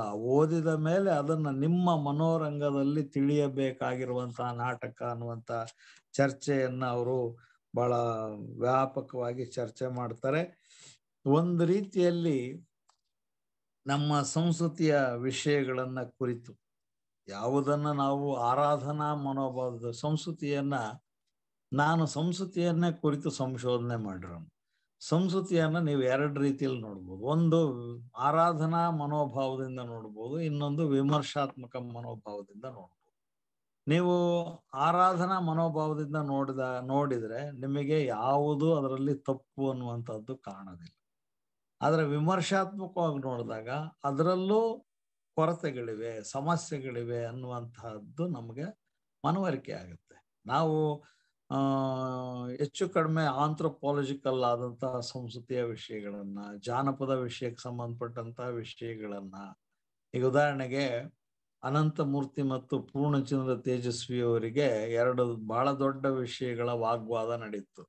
ಒಂದು ಭಾರತೀಯ ಸಂಸ್ಕೃತಿ ಅನ್ನುವಂತಹದ್ದನ್ನ ಕುರಿತು ಅನಂತಮೂರ್ತಿ ಅವರು ಚರ್ಚೆ ಮಾಡಿದ್ರೆ ಅದಕ್ಕೆ ಪ್ರತಿಕ್ರಿಯೆಯಾಗಿ ತೇಜಸ್ವಿ ಅವರು ಕರ್ನಾಟಕ ಸಂಸ್ಕೃತಿ ಅನ್ನುವಂತಹದ್ದನ್ನ ಚರ್ಚೆ ಮಾಡಿದ್ರು. ಸೊ ವಾಗ್ವಾದಗಳು ನಿಜವಾಗಿಯೂ ಈ ಶೂದ್ರ ತಪಸ್ವಿಯ ವಾಗ್ವಾದ ಆಗ್ಲಿ ಅಥವಾ ಬೆರಳಿಗೆ ಕೊರಳಿನ ವಾಗ್ವಾದಗಳಾಗ್ಲಿ ನಮ್ಮ ವಿಮರ್ಶನ ಪ್ರಜ್ಞೆಯನ್ನ ಹೆಚ್ಚಿಸಿವೆ. ಇವನ್ನ ನಾವು ಏಕಮುಖವಾಗಿ ನೋಡಕ್ ಬರೋದಿಲ್ಲ. ಇದು ಸರಿನಾ, ಇದು ತಪ್ಪ, ಅಥವಾ ಈ ವಿಷಯವನ್ನ ಪ್ರಶ್ನೆನೇ ಮಾಡಬಾರ್ದು. ಇನ್ನು ಕೆಲವರೆಲ್ಲ ಆ ಮನೋಭಾವ ಇರುತ್ತೆ, ಏನೂ ಪ್ರಶ್ನೆ ಮಾಡಬಾರ್ದು. ಸೊ ಪ್ರಶ್ನಿಸೋದು ಮನುಷ್ಯನ ತುಂಬಾ ಸಹಜವಾದಂತ ಒಂದು ಗುಣ. ಪ್ರಶ್ನಿಸಿದ್ರೆ ನಾವು ಉತ್ತರವನ್ನು ಕಂಡುಕೊಳ್ಳಿಕ್ಕೆ ಅಥವಾ ಉತ್ತರವನ್ನು ಕೊಡ್ಲಿಕ್ಕೆ ಪ್ರಯತ್ನ ಪಡಬೇಕು. ಉತ್ತರ ಕೊಡಕ್ಕೂ ಸಿದ್ಧ ಇಲ್ಲ, ಪ್ರಶ್ನೆನೇ ಕೇಳಬಾರ್ದು ಅಂದ್ರೆ ಅದು ಮನುಷ್ಯನ ಬದುಕಾಗಿರಲ್ಲ. ಮನುಷ್ಯನ ಬದುಕು ಅನೇಕ ಕೊರತೆಗಳ, ವೈಪರೀತ್ಯಗಳ ನಡುವೆ ಇರುತ್ತೆ. ಆದ್ರಿಂದ ಕುವೆಂಪು ಅವರು ಹೇಳುವ ಮಾತಿದೆಯಲ್ಲ, ಅದು ಬಹಳ ಮುಖ್ಯವಾಗಿ ಜಾತಿಯ ದೃಷ್ಟಿಕೋನದಿಂದ, ಸಾಂಸ್ಕೃತಿಕವಾದಂತ ವಿಷಯದಿಂದ, ಒಂದು ವಿಷಯವನ್ನ ತಾನು ಹೇಗೆ ಗ್ರಹಿಸ್ತೀನಿ ಅನ್ನುವಂತಹದ್ದನ್ನ ಮಂಡಿಸುವ ಮುಖೇನ ಅನೇಕ ಬಗೆಯ ಪ್ರಶ್ನೆಗಳನ್ನ ಹುಟ್ಟು ಹಾಕುವ, ಉತ್ತರಗಳನ್ನ ಕಂಡುಕೊಳ್ಳುವ ಎರಡೂ ಕೆಲಸಗಳನ್ನು ತಮ್ಮ ನಾಟಕಗಳ ಮುಖೇನ ಮಾಡಿದ್ದಾರೆ. ಈಗ ಸ್ಮಶಾನ ಕುರುಕ್ಷೇತ್ರಂನಲ್ಲಿ ಯುಗಗಳು ಬದಲಾಗುವ ಸನ್ನಿವೇಶಗಳನ್ನ ಮತ್ತು ಯುದ್ಧದಿಂದ ಆಗುವಂತಹ ಹಿಂಸೆಯನ್ನ ಪಂಪ ಈಗಾಗಲೇ ನಿರೂಪಿಸಿದಾನೆ. ಹೆಣ್ಣು ಮಕ್ಕಳು ಮತ್ತು ವಯಸ್ಸಾದವರು ಯುದ್ಧದಿಂದ ಎಂತಹ ಕಷ್ಟಗಳನ್ನ ಅನುಭವಿಸ್ತಾರೆ ಅನ್ನುವಂತಹದ್ದನ್ನ ಅದನ್ನ ಮತ್ತೊಂದು ರೀತಿಯಲ್ಲಿ ಕುವೆಂಪು ಮಂಡಿಸ್ತಾರೆ. ಸೊ ಕುವೆಂಪು ಅವರ ವಿವೇಕ ಇದೆಯಲ್ಲ, ಅದು ಬಹಳ ದೊಡ್ಡದು. ಅದು ಕನ್ನಡದ ವಿವೇಕ, ಕನ್ನಡ ಮುಖೇನ ಬಂದ ವಿವೇಕ. ಅದರಲ್ಲಿ ಪಂಪ ಇದ್ದಾನೆ, ರನ್ನ ಇದ್ದಾನೆ, ಕುಮಾರವ್ಯಾಸ ಇದ್ದಾನೆ, ಲಕ್ಷ್ಮೀಶ ಇದ್ದಾನೆ. ಈಗ ಚಂದ್ರಹಾಸದಂತಹ ನಾಟಕವನ್ನ ಲಕ್ಷ್ಮೀಶನ ಜೈಮಿನಿ ಭಾರತದಿಂದ ಪ್ರೇರಿತವಾಗಿ ಬರೀತಾರೆ. ತುಂಬಾ ಸ್ವಾರಸ್ಯಕರವಾದಂತಹ ನಾಟಕ ಅದು. ಅಥವಾ ಶೂದ್ರ ತಪಸ್ವಿಯಂತಹ ಕಥನವನ್ನ ಅವರು ಉತ್ತರ ರಾಮಚರಿತದಿಂದ ತೆಗೆದುಕೊಳ್ತಾರೆ. ಉತ್ತರ ರಾಮಚರಿತೆ ಬಹುಭೂತಿ ಬರೆದಂತಹ ಪ್ರಸಿದ್ಧವಾದಂತಹ ನಾಟಕ ಸಂಸ್ಕೃತದಲ್ಲಿ. ಆದ್ರೆ ಅವ್ರು ಯಾವುದನ್ನ ತೆಗೆದುಕೊಂಡ್ರು ಅದರಲ್ಲೂ ಮುಖ್ಯವಾಗಿ ಅವರು ತೋರಿಸಿಕೊಟ್ಟ ಮತ್ತೊಂದು ಬಹುಮುಖ್ಯವಾದಂತಹ ವಿಷಯ ಏನು ಅಂತಂದ್ರೆ, ಜೈಮಿನಿ ಭಾರತದಲ್ಲಿರುವಂತಹ ರಾಮಾಯಣ ಒಂದಿದೆಯಲ್ಲ, ಆ ಕಥನವನ್ನಂತೂ ಬಹಳ ಅದ್ಭುತವಾಗಿ ಅವರು ವ್ಯಾಖ್ಯಾನ ಮಾಡಿದ್ದಾರೆ.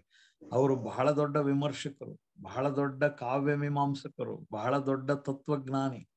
ನಾಟಕ ಮುಖೇನ ಅವರು ತತ್ವಜ್ಞಾನವೊಂದನ್ನು ನಿರೂಪಿಸಿರುವ ಬಗೆ ಇದೆಯಲ್ಲ, ಸಾಮಾಜಿಕ ಅಸಮಾನತೆಯನ್ನ ಕುರಿತು ಅವರು ರಚಿಸಿದಂತ ಪುರಾಣದ ನಾಟಕಗಳಾಗ್ಲಿ ಅಥವಾ ಚಾರಿತ್ರಿಕ ನಾಟಕಗಳಾಗ್ಲಿ ಅಥವಾ ಸಾಮಾಜಿಕ ನಾಟಕಗಳಾಗ್ಲಿ, ಅವು ಮೂರು ಚರ್ಚೆ ಮಾಡುವಂತಹದ್ದು ಸಾಮಾಜಿಕ ಅಸಮಾನತೆಯ ವಿಷಯವನ್ನ ಬಹಳ ಆರೋಗ್ಯಕರವಾಗಿ, ಮಾನವೀಯವಾಗಿ ನೋಡುವಂತಹ ಒಂದು ಕೆಲಸವನ್ನ ಮಾಡ್ತಾರೆ. ಇದು ಎಷ್ಟರ ಮಟ್ಟಿಗೆ ಪ್ರತಿರೋಧಕ್ಕೆ ಕಾರಣ ಆಗುತ್ತೆ ಅಂದ್ರೆ, ಕುವೆಂಪು ತಮ್ಮ ಜೀವಿತಾವಧಿಯಲ್ಲಿ ಅನೇಕ ಬಗೆಯ ಪ್ರತಿರೋಧಗಳನ್ನ ಎದುರಿಸ್ಬೇಕಾಗುತ್ತೆ. ಆ ಪ್ರತಿರೋಧಕ್ಕೆ ಬಹಳ ದೊಡ್ಡ ದೊಡ್ಡ ಲೇಖಕರೆಲ್ಲ ಕಟಿಬದ್ಧರಾಗಿ ನಿಲ್ತಾರೆ. ಮಾತಿನ ಚರ್ಚೆಯ ಗುಂಪಿನ ಚರ್ಚೆಯ ಮತ್ತು ಬರಹ ಆಗಿ ಪ್ರತಿಕ್ರಿಯೆಗಳಾಗಿ ಬಂದದ್ದನ್ನ ಬಹಳ ದಿಟ್ಟವಾಗಿ ಕುವೆಂಪು ಎದುರಿಸಿದ್ರಲ್ಲ, ಅದು ಇನ್ನೂ ದೊಡ್ಡದು.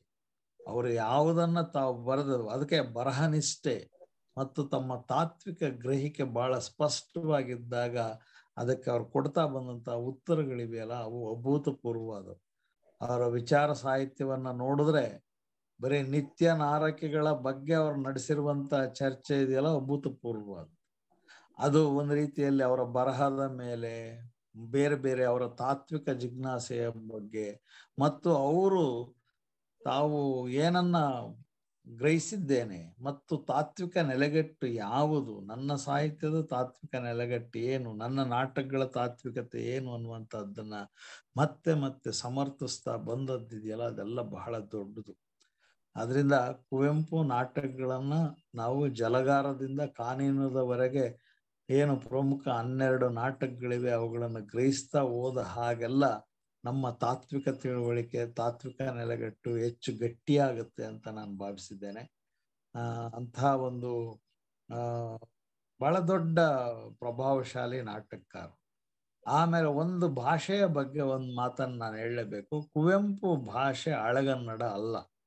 ಅವರ ನಾಟಕದ ಪಠ್ಯ ಆಗಲಿ ಅಥವಾ ಅವರ ಶ್ರೀರಾಮಾಯಣ ದರ್ಶನಂ ಆಗಲಿ ಅದು ಹಳೆಗನ್ನಡ ಅಲ್ಲ. ಅದು ಕುವೆಂಪುವೇ ಸೃಜಿಸಿದಂತಹ ಕನ್ನಡ. ಆದ್ರಿಂದ ಅದನ್ನ ಪ್ರೊಫೆಸರ್ GS ಶಿವರುದ್ರಪ್ಪನವರು ಅವರ 2 ನಾಟಕಗಳನ್ನ ಕನ್ನಡಕ್ಕೆ ಸರಳವಾಗಿ ಅನುವಾದಿಸಿ ಪ್ರಯೋಗವನ್ನ ಮಾಡಿದರು. ಅದಕ್ಕೆ ಕೀರಂ ನಾಗರಾಜು ಮತ್ತು ನಾನು ನಟರಾಜ್ ಉಳಿಯಾರ್ 3 ಜನ ಮಾತಾಡ್ತಾ ಇರುವಾಗ ನಾನೊಂದು ಪ್ರಶ್ನೆ ಕೇಳಿದೆ ಕೀರಂ ಅವರಿಗೆ.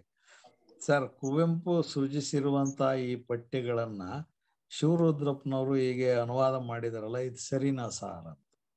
ಅವ್ರು ಸರಳವಾಗಿ ಹೇಳಿದ್ರು, ಇಲ್ಲ ಇದು ಸರಿಯಲ್ಲ. ಅದಕ್ಕೆ ನಾನೇ ಒಂದು ವಿಷಯವನ್ನ ಹೇಳಿದೆ. ಬಹುಶಃ GS ಶಿವರುದ್ರಪ್ಪನವರ ಭಾವಗೀತೆಗಳಿದೆಯಲ್ಲ ಅವನ್ನ ಹಳೆಗನ್ನಡಕ್ಕೆ ಮಾಡಿದ್ರೆ ಹೇಗಿರ್ಬೋದು ಅಂತ ಒಂದು ಚರ್ಚೆಯನ್ನ ಮಾಡಿದ್ವಿ. ಯಾಕೆ ಮಾಡಿದ್ವಿ ಅಂದ್ರೆ ಕುವೆಂಪು ಕನ್ನಡವನ್ನ ನಾವು ಅವರೇ ಸೃಷ್ಟಿಸಿದ ಹೊಸಗನ್ನಡ ಅಂತ ಭಾವಿಸಿ ಅಭ್ಯಾಸ ಮಾಡಬೇಕೇ ಹೊರತು ಸ್ವಲ್ಪ ಬಿಗಿಯಾದ ಕನ್ನಡ ಇದೆ. ಅದು ಬ್ಲಾಂಕ್ ವರ್ಸ್ಗೆ ಈಕ್ವಲೆಂಟ್ ಆಗಿ ಅವ್ರು ಕಟ್ಟಿದ್ದಾರೆ. ಆದ್ರೆ ಅದು ಹಳೆಗನ್ನಡ ಅಲ್ಲ. ಪಂಪನ ಕನ್ನಡ ಹಳೆಗನ್ನಡ, ಆದ್ರೆ ಕುವೆಂಪು ಕನ್ನಡ ಆಧುನಿಕ ಕನ್ನಡ. ಅದನ್ನ ನಾವು ಅರ್ಥ ಮಾಡ್ಕೋಬೇಕು ಮತ್ತು ಅದನ್ನ ಒಂದು ರೀತಿಯಲ್ಲಿ ನಾವು ಅವ್ರ ನಾಟಕಗಳನ್ನ ಅವ್ರ ನಾಟಕಗಳ ತಾತ್ವಿಕತೆಯನ್ನ ಚೆನ್ನಾಗಿ ಗ್ರಹಿಸಬೇಕಾದ ಸಾಧ್ಯತೆ ಇದೆ. ಅವು ಬಹಳ ದೊಡ್ಡ ಉತ್ತರವನ್ನ ನಮ್ಮ ನಡುವೆ ಉತ್ತರವಾಗಿ ಇವೆ, ಪ್ರಶ್ನೆಗಳಾಗಿ ಇವೆ. ಅವು ಎತ್ತಿದ ಪ್ರಶ್ನೆಗಳಿಗೆ ಉತ್ತರವನ್ನ ಆ ನಾಟಕಗಳೇ ಕೊಟ್ಟಿವೆ ಅಂತ ನನಗೆ ಅನ್ಸುತ್ತೆ. ಅವರ ಏನು ತಾತ್ವಿಕ ದರ್ಶನ ಇತ್ತು ಕುವೆಂಪು ಅವ್ರದ್ದು, ಅವರು ವಿಚಾರ ಸಾಹಿತ್ಯದಲ್ಲಿ ಮಂಡಿಸುವ ವಿಷಯಗಳಿಗಿಂತ ಬಹಳ ಭಿನ್ನವಾಗಿ, ಕಾವ್ಯಾತ್ಮಕವಾಗಿ, ಕಲಾತ್ಮಕವಾಗಿ ತಮ್ಮ ನಾಟಕಗಳಲ್ಲಿ ತಮ್ಮ ತತ್ವಜ್ಞಾನವನ್ನ ತಾವು ಗ್ರಹಿಸಿದ ಸಾಮಾಜಿಕ ಆಶಯದ ಸಮಾನತೆಯ ತತ್ವಜ್ಞಾನವನ್ನ ತುಂಬಾ ಚೆನ್ನಾಗಿ ಎರಕ ಒಯ್ದಿದ್ದಾರೆ ಅಂತ ನಾನು ಭಾವಿಸಿದ್ದೇನೆ. ಸದ್ಯಕ್ಕೆ ನನ್ನ ಮಾತನ್ನ ನಿಲ್ಲಿಸ್ತೇನೆ. ಮತ್ತೆ ಚರ್ಚೆಯ ಸಂದರ್ಭದಲ್ಲಿ ಮತ್ತಷ್ಟು ಮಾತಾಡ್ಬೋದು ಅಂತ ಅನ್ಸುತ್ತೆ. ಇಂಥ ಒಂದು ಅವಕಾಶಕ್ಕಾಗಿ ಗೆಳೆಯರಾದಂಥ ಕೃಷ್ಣೇಗೌಡರಿಗೆ, ಮುಕುಂದರಾಜು ಅವರಿಗೆ, ಪಾರ್ಶ್ವನಾಥ್ ಅವರಿಗೆ ನಾನು ಧನ್ಯವಾದಗಳನ್ನ ಹೇಳ್ತೇನೆ. ನಮಸ್ತೆ ಸರ್. ನಾಗು ವೆಂಕಿಯವರು, ನಾಗಮ್ಮ ಕೇಳಿ, ಏನ್ ಪ್ರಶ್ನೆ? ಮಾತಾಡಿ, ಅನ್ಮ್ಯೂಟ್ ಮಾಡಿ. ನಾಗಮ್ಮರೇ ಅನ್ಮ್ಯೂಟ್ ಮಾಡಿ ಮಾತಾಡಿ. ಎಲ್ಲರಿಗೂ ನಮಸ್ಕಾರ, ಶುಭ ಸಂಜೆ. ನಾವು ನಿನ್ನೆ ಎಲ್ಲ ಕೆಂಪೇಗೌಡ ಮೂರ್ತಿಗೆ ಕಾರ್ಯಕ್ರಮಕ್ಕೆ ಎಲ್ಲರೂ ಭಾಗವಹಿಸಿದ್ವಿ. ತುಂಬಾ ಚೆನ್ನಾಗಾಗಿತ್ತು. ಮತ್ತೆ 27ನೇ ತಾರೀಕು ನಮ್ಮ ಈ ಕೆಂಪಾಬುದ್ದಿ ಕೆರೆ ಅಲ್ಲಿಗೆ ರಥ ಬರುತ್ತೆ, ಅಲ್ಲಿಂದ ಮತ್ತೆ ಗಿರಿನಗರಕ್ಕೆ ಬರುತ್ತೆ. ಅದಕ್ಕಾಗಿ ನಮ್ಮ ಗೌಡ್ತಿಯರ ಸೇನೆಯಿಂದ ನಾವೆಲ್ಲ ಹೋಗ್ಬೇಕು ಅಂತ ಅನ್ಕೊಂಡಿದೀವಿ. ಕುವೆಂಪು ಅವ್ರ ಬಗ್ಗೆ ಮಾತಾಡಿ. ನಾಗಮ್ಮ ಅವರೇ, ಕುವೆಂಪು ನಾಟಕಗಳ ಬಗ್ಗೆ ಮಾತಾಡಿ. ಈ ವಿಷಯನ ಬುಧವಾರ ಮಾತಾಡೋದ್ರಾಗತ್ತೆ. ಬುಧವಾರ. Okay sir. ನೆಕ್ಸ್ಟ್ ಯಾರು ಇದ್ದೀರಾ? ಪ್ರಶ್ನೆ ಕೇಳೋರು ಯಾರಾದ್ರೂ ಇದ್ದೀರಾ? ಪ್ರಶ್ನೆ ಕೇಳೋರು ಯಾರು ಇಲ್ವಾ? ಹಲೋ, ಅವಲ್ಲ ಯಾರು ಹ್ಯಾಂಡ್ ರೈಸ್ ಮಾಡಿದ್ರು? ಯಾರು? ಶಂಕರಲಿಂಗೇಗೌಡ್ರು ಕೇಳಿ. ಶಂಕರಲಿಂಗೇಗೌಡ್ರ ಕೇಳಿ. ಇಲ್ಲ ಸಾರ್ ಚೆನ್ನಾಗಿ ನಡೆಸ್ಕೊಟ್ರು, ತುಂಬಾ ನಮ್ಗೆ ಅರ್ಥಪೂರ್ಣವಾಗಿ ತಿಳಿಸ್ಕೊಟ್ಟಿದ್ದಾರೆ. ಅವ್ರಿಗೆ ನನ್ನ ಕಡೆಯಿಂದ ಶುಭಾಶಯಗಳು ಸರ್. ಹಲೋ ಜಗದೀಶ್, ಹಲೋ ಕೇಳಿಸ್ತಾ ಇದೆ ಸರ್? ಕೇಳಿಸ್ತದೆ ಸರ್. ಮಾಡಿ ಜಗದೀಶ್. ಅಲ್ಲ ಕೇಳಿಸ್ತಾ ಇದೆ ಸರ್. ನನ್ನ ಹೆಸರು ಕೇಳಿಸ್ತಾ ಇದೆ, ಜಗದೀಶ್ ತಾನೆ? ಹೌದೌದೌದು. ನಾನು ದಳವಾಯಿ ಮೇಷ್ಟ್ರಿಗೆ ಮತ್ತು ಗುರುಗಳಾದ ಮುಕುಂದರಾಯ ಸರ್ ನಮಸ್ಕಾರ. ಎಲ್ಲ ನಿಮ್ಗೂ ಕೃಷ್ಣೇಗೌಡ್ರಿಗೂ. ಈಗ ಎಲ್ಲ ಚೆನ್ನಾಗಿ ಸಾಹಿತ್ಯ ವಲಯದಲ್ಲಿ ಚೆನ್ನಾಗಿ ಗೊತ್ತು. ಶೂದ್ರ ತಪಸ್ವಿ ಬಂದಾಗ ಮಾಸ್ತಿ ಮತ್ತು ಕುವೆಂಪುಗ ಅಂತ ಜಟಾಪಟಿ, ಬಹುಶಃ ಹಳೆ ಒಂದು ಪುಸ್ತಕವನ್ನು ಅದನ್ನು ಸಹ ಪ್ರಿಂಟ್ ಹಾಕಿದ್ದಾರೆ. ದಳವಾಯಿ ಮೇಷ್ಟ್ರು ದಯವಿಟ್ಟು ಮಾಸ್ತಿ ಅವ್ರು ತೆಗೆದಂತ ತಕರಾರನ್ನು ಸ್ವಲ್ಪ ಇಲ್ಲಿ ಹೇಳಿದ್ರೆ ಎಲ್ಲರಿಗೂ ಸಹ ಚೆನ್ನಾಗಿರುತ್ತೆ ಅನ್ಸುತ್ತೆ.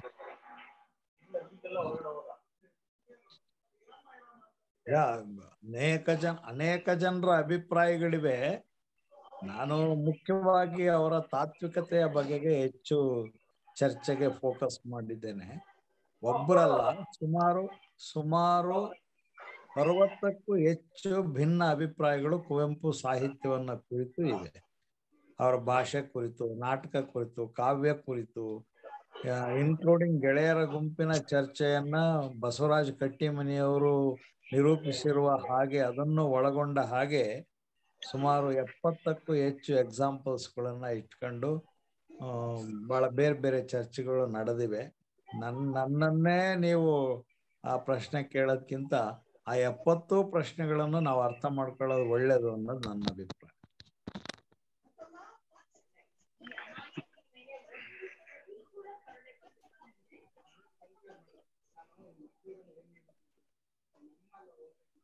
ಅಥವಾ ಮುಕುಂದರಾಜು ಅವರು ಅದನ್ನು ಕನ್ಕ್ಲೂಡ್ ಮಾಡುವಾಗ ಹೇಳ್ತಾರೆ, ಡೋಂಟ್ ವರಿ.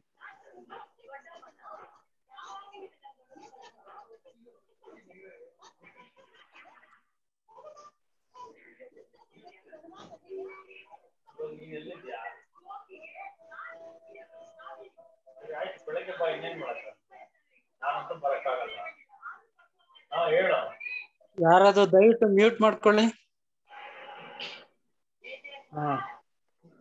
ರಾಜಪ್ಪ ದಳವಾಯಿ ಅವರು ಹೇಳಿ. ನಮ್ಗೆ ಯಾಕೋ ಹಸಿವು ಇನ್ನೂ ಹಿಂಗಿಲ್ಲ. ಇನ್ನೊಂದು 10 ನಿಮಿಷ ಅದ್ರ ಬಗ್ಗೆ ಇನ್ನೊಂದ್ ಸ್ವಲ್ಪ ಉತ್ತರ ತಿಳಿಸಿದ್ರೆ ನಮ್ಮ ಮುಕುಂದರಾಜ್ ಅವರು ಆನಂತರ ಅದನ್ನ ಕನ್ಕ್ಲೂಡ್ ಮಾಡ್ತಾರೆ. ನಮಸ್ತೆ ಸರ್, ಒಂದು ಪ್ರಶ್ನೆ. ಚಂದ್ರಶೇಖರ್ ಅಡಪದ್ದು ಕೇಳಿ. ಸರ್ ನಮಸ್ಕಾರ. ಈಗ ನಾವು ಸಾಮಾನ್ಯವಾಗಿ ಮಕ್ಕಳಲ್ಲಿ ಇದನ್ ಮಾಡ್ಬೇಕಾದ್ರೆ ಈ ಜಲಗಾರ ನಾಟಕವನ್ನ ಆಡಿಸ್ಬೇಕಾದ್ರೆ ಸಾಮಾನ್ಯವಾಗಿ ಸಮಸ್ಯೆಗಳನ್ನ ಎದುರಿಸ್ತಾ ಇರ್ತೀವಿ. ಕೆಲವರು ಇಲ್ಲ ಅದೆಲ್ಲ ಬೇರೆ ಬೇರೆ ಅರ್ಥ ಇದೆ, ದೇವರ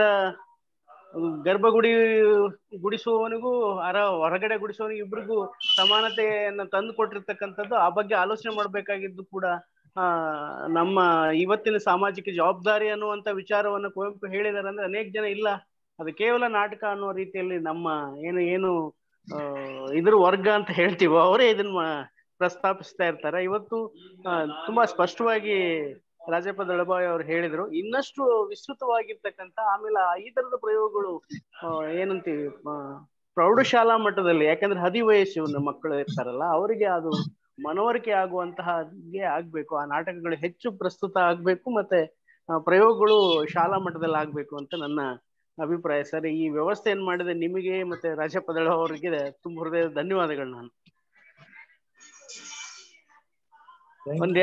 ಇನ್ನೊಂದಿಷ್ಟು ಮಾತಾಡಿ ಸರ್ ಆ ಜಲಗಾರ ನಾಟಕದ ಒಂದು ಕುರಿತು. ಇನ್ನೇನಿದ್ದೀರಾ? ಇನ್ಯಾರ ಪ್ರಶ್ನೆ ಕೇಳಿದ್ದೀರಾ? ಸರ್, ನಾನ್ ರಾಧಾ. ಕೇಳಿ ಪ್ರಶ್ನೆ ಕೇಳಿ. ಸರ್, ನಂದೊಂದು ಒಂದು 8 ಲೈನ್ ಇದೆ. ಕುವೆಂಪು ಅವ್ರದ್ದು ಒಂದು ರಚನೆ, ಒಂದು ಭಾವಗೀತೆ. ಹಲೋ, ಕೇಳಿಸ್ತಾ ಇದೆ ಸರ್. ಆಡ್ಲವರು ಒಂದು ಹಾಡು ಸರ್, ಭಾವಗೀತೆ ಕುವೆಂಪು ಅವ್ರದ. ಹೌದು ಸರ್, ಒಂದ್ ಪ್ರಶ್ನೆ ಇತ್ತು ಅದಕ್ಕಿಂತ ಮುಂಚೆ. ಪ್ರಶ್ನೆ ಎಲ್ಲ ಮುಗಿದ ಮೇಲೆ ಹಾಡ್ಸಿ ಅವ್ರ ಹತ್ರ. ಪ್ರಶ್ನೆ ಕೇಳಿದ್ದೀಗ. ದೇವರಾಜ್ ಅಂತ ಸರ್, ನಮಸ್ತೆ. ದೇವರಾಜ್, ಎಲ್ಲಿದ್ದೀರಪ್ಪ? ದೇವರಾಜ್ ಮಾತಾಡಿ ಹುಣಸಿಕಟ್ಟಿ. ದೇವರಾಜ್. ವಿಡಿಯೋ ಬನ್ನಿ ದಯವಿಟ್ಟು ಮಾತಾಡಿ. ಸರ್ ಅಂದ್ರೆ ನನ್ನ ಪ್ರಶ್ನೆ ಏನಿತ್ತು ಅಂದ್ರೆ ಈ ಸ್ಥಿತ್ಯಂತರವನ್ನ ಒಂದು ಸಾಮಾಜಿಕ ಹೊಸ ಆಲೋಚನೆಯನ್ನ ಕುವೆಂಪು ಏನ್ ಬಿತ್ತಿದ್ರು, ಅದು ಹಿನ್ನೆಲೆಯ ನಾಟಕಗಳನ್ನ, ಪೂರ್ವ ಹಿನ್ನೆಲೆಯ ನಾಟಕಗಳನ್ನ ತಗೊಂಡು ಅದಕ್ಕೆ ಒಂದು ಹೊಸ ಆಲೋಚನೆಯ ಸ್ಥಿತ್ಯಂತರವನ್ನ ಬಿತ್ತಿದ್ರಲ್ಲ, ಅದು ಈಗ ನಡೆದ ಚರ್ಚೆಗಿಂತ ಅಂದ್ರೆ ಅವರ ಟೀಕೆಯನ್ನ ಎದುರಿಸಿದ್ರು ಅದನ್ನ ಅವರು, ಅಥವಾ ನೀವು ಹೇಳಿದಾಗ ಅದನ್ನ ಕೊನೆಗೆ ಅವರು ಮನೋರಂಜನೆ ಅಂತ, ಇದು ನನ್ನ ಮನೋರಂಜನೆಗಾಗಿ ಬರೆದಿದ್ದು ಅಂತ ಈ ರೀತಿ ಒಂದು ಅಲ್ಲ ಮನೋರಂಜನೆ ಅಲ್ಲ, ಮನೋರಂಜನೆ ಅಲ್ಲ. ಮನೋರಂಗ. ಮನೋರಂಗಕ್ಕಾಗಿ ನಾ ಬರ್ಕೊಂಡೆ ಅಂತ ಅವ್ರು ಹೇಳೋದಿದೆಯಲ್ಲ, ಅಷ್ಟು ವ್ಯಾಪಕವಾದ ಟೀಕೆ ನಡೆಯೋ ಸಂದರ್ಭದಲ್ಲಿ ಇದಕ್ಕಿಂತನೂ ದಿಟ್ಟವಾಗಿ ಕುವೆಂಪು ಎದುರಿಸಬಹುದಿತ್ತ ಅಂತ ನನ್ನದೊಂದು ಪ್ರಶ್ನೆ. ಎರಡನೇ ಜೊತೆಗೆ ಈ ಕಾಲಘಟ್ಟಕ್ಕೂ ಆ ಒಂದು ಆಧುನಿಕ ಆಲೋಚನೆಯನ್ನ ಒಪ್ಪಿಕೊಳ್ಳುವಷ್ಟು ಸಮಾಜ ಪ್ರಬುದ್ಧವಾಗಿಲ್ಲ ಅನ್ನೋದನ್ನು ಕೂಡ ಅದು ತೋರಿಸ್ತಾ ಹೋಗುತ್ತೆ ಆ ಟೀಕೆಗಳ ಹಿನ್ನೆಲೆಯಲ್ಲಿ ಅಂತ. ಅದು ಶೂದ್ರ ತಪಸ್ಸು ಆಗಿರ್ಬೋದು, ಕೊರಳಿಗೆ ಬೆರಳಾಗಿರ್ಬೋದು, ಅಥವಾ ಜಲಗಾರ ಆಗಿರ್ಬೋದು, ಅಥವಾ ರಕ್ತಾಕ್ಷಿ ಆಗಿರ್ಬೋದು, ಈ ಎಲ್ಲ ಹಿನ್ನೆಲೆಗಳಲ್ಲಿ ಯಾವ ಬದಲಾವಣೆಯನ್ನು ಕುವೆಂಪು ಬಯಸಿದ್ರು ಸೂಚ್ಯವಾಗಿ ಅದನ್ನ ಒಂದು ಬೌದ್ಧಿಕ ವಲಯನ್ನೇ ಒಪ್ಪಿಕೊಳ್ಳುವಂತ ಸ್ಥಿತಿಗೆ ತಲುಪಿರ್ಲಿಲ್ವಾ ಅನ್ನೋ ಪ್ರಶ್ನೆ, ಯಕ್ಷ ಪ್ರಶ್ನೆ ನನ್ನನ್ನು ಕಾಡುತ್ತೆ. ಖಂಡಿತ ನಿಮ್ ಪ್ರಶ್ನೆ ಸರಿಯಾಗೇ ಇದೆ. ಅದು ಕಾಲದಲ್ಲಿ ಏನು ಬದಲಾವಣೆ ಹೆಚ್ಚಾಗಿದೆ ಅಂತ ನನಗೆ ಅನ್ಸಲ್ಲ. ಜೊತೆಗೆ ಯಾರು ಅವತ್ತು ಪ್ರಶ್ನೆ ಕೇಳ್ತಾ ಇದ್ರು ಅವರ ಪ್ರಶ್ನೆಗಳು ಅಂದ್ರೆ ಹಿಂಗೆ ನಮ್ಮನ್ನ ಪ್ರಶ್ನಿಸಬಾರ್ದು ಅಂತ ಯಾರು ಹೇಳ್ತಾರೋ ಈಗಲೂ ಕೂಡ ಅದೇ ಮುಂದುವರೆದಲ್ಲ. ಅಲ್ಲ ಸರ್, ಅದ್ರ ಜೊತೆಗೆ ಇದು ಅತ್ಯಂತ ದೊಡ್ಡ ಸೋಲು ಅಂತ ಅನ್ಸಲ್ವಾ ನಿಮ್ಗೆ? ಕನ್ನಡ ಸಾಹಿತ್ಯವನ್ನ ನಾವು ಎಷ್ಟೆಲ್ಲ ಹೊಗಳ್ತಾ ಹೋದ್ರು ಸಹಿತ ಬೌದ್ಧಿಕ ವಲಯದ ಸೋಲಿದೆಯಲ್ಲ, ಅದು ಅದಕ್ಕಿಂತನೂ ಆಘಾತಕಾರಿ ಇನ್ನೊಂದಿಲ್ಲ ಅಂತ ನನ್ಗನ್ಸುತ್ತೆ. ಇದು ತೀರಾ ಆಘಾತಕಾರಿಯಾದ ಬೆಳವಣಿಗೆ ಅಂತ ನನ್ಗನ್ಸುತ್ತೆ. ಯಾಕಂದ್ರೆ ನೀವು ಈಗ ಜ್ಞಾನ ಪೀಠಗಳನ್ನ ತಗೊಂಡ್ರೆ ಕನ್ನಡಕ್ಕೆ ಹೆಚ್ಚು ಬಂದಿವೆ ಅಂತೀರಿ, ಅಥವಾ ಸಾಮಾಜಿಕ ಸಂಘರ್ಷಗಳು ತಗೊಂಡ್ರೆ ಬಸವಣ್ಣನಂತವ್ರು 12ನೇ ಶತಮಾನದಲ್ಲಿ ಇಷ್ಟೆಲ್ಲ ಬದಲಾವಣೆಗಳನ್ನು ಬಯಸಿದ್ರು ಅಂತೀರಿ. ಆದ್ರೆ 2021ರಲ್ಲಿ ನಿಂತ್ಕೊಂಡು ನಿಮ್ಮ ಆಲೋಚನೆಗಳ ಪರಿಧಿಯನ್ನೇ ಬದಲಿಸ್ಲಿಕ್ಕೆ ತಯಾರಿಲ್ಲಲ್ವಾ? ಇದು ಎಂತ ಸೋಲು! ಒಬ್ಬ ಸಾಮಾನ್ಯ ತಿಳುವಳಿಕೆ ಇರೋ ಮನುಷ್ಯನಿಗೆ, ನಾನು ಬೌದ್ಧಿಕ ವಲಯಕ್ಕೂ ಬರಲ್ಲ, ಅತ್ಯಂತ ಸಾಮಾನ್ಯ ತಿಳುವಳಿಕೆ ಇರೋ ಮನುಷ್ಯನಿಗೆ ಒಂದು ಆಘಾತವನ್ನು ಉಂಟು ಮಾಡೋದಿಲ್ವಾ? ಖಂಡಿತ ಮಾಡುತ್ತೆ ಸರ್. ಹೊರಬರೋ ಪ್ರಕ್ರಿಯೆ ಹೇಗೆ? ಈಗ ನಾವು ಖಂಡಿತ ಮಾಡುತ್ತೆ ಅಂತ ನಿಮ್ಮಂತವ್ರು ಹೇಳ್ಬಿಟ್ರೆ, ಈಗ ಈ ಸಮಸ್ಯೆ ಏನಂತಂದ್ರೆ ನಾವೆಲ್ಲ ಈಗ ತುಂಬಾ ಈಗ 40 ಆಸ್ಪಾಸಿನಲ್ಲಿರೋ ಯುವಕರಿಗೆ ಏನು ಮಾರ್ಗ ಏನು ಅಂತ ನಿಮ್ಮಂತವ್ರಿಂದ ಒಂದು ಸಣ್ಣ ಮಾರ್ಗವನ್ನಾದ್ರೂ ಸೂಚಿಸಬಹುದಾ? ನನಗಿಂತ ಹೆಚ್ಚು ಈ ವಿಷಯದಲ್ಲಿ ಸಮರ್ಥವಾಗಿ ಮುಕುಂದರಾಜ್ ಅವರು ಉತ್ತರ ಕೊಡ್ತಾರೆ ಅನ್ಸುತ್ತೆ. Thank you sir. ನಿಮ್ಮ ಈ ಮಾತುಗಳೇ ನನಗೆ ತುಂಬಾ ಪ್ರೇರಣಾತ್ಮಕವಾಗಿದ್ವು. ತುಂಬಾ ಚೆನ್ನಾಗಿ ಮಾತನಾಡಿದ್ರಿ ಸರ್. Thank you. ಓಕೆ.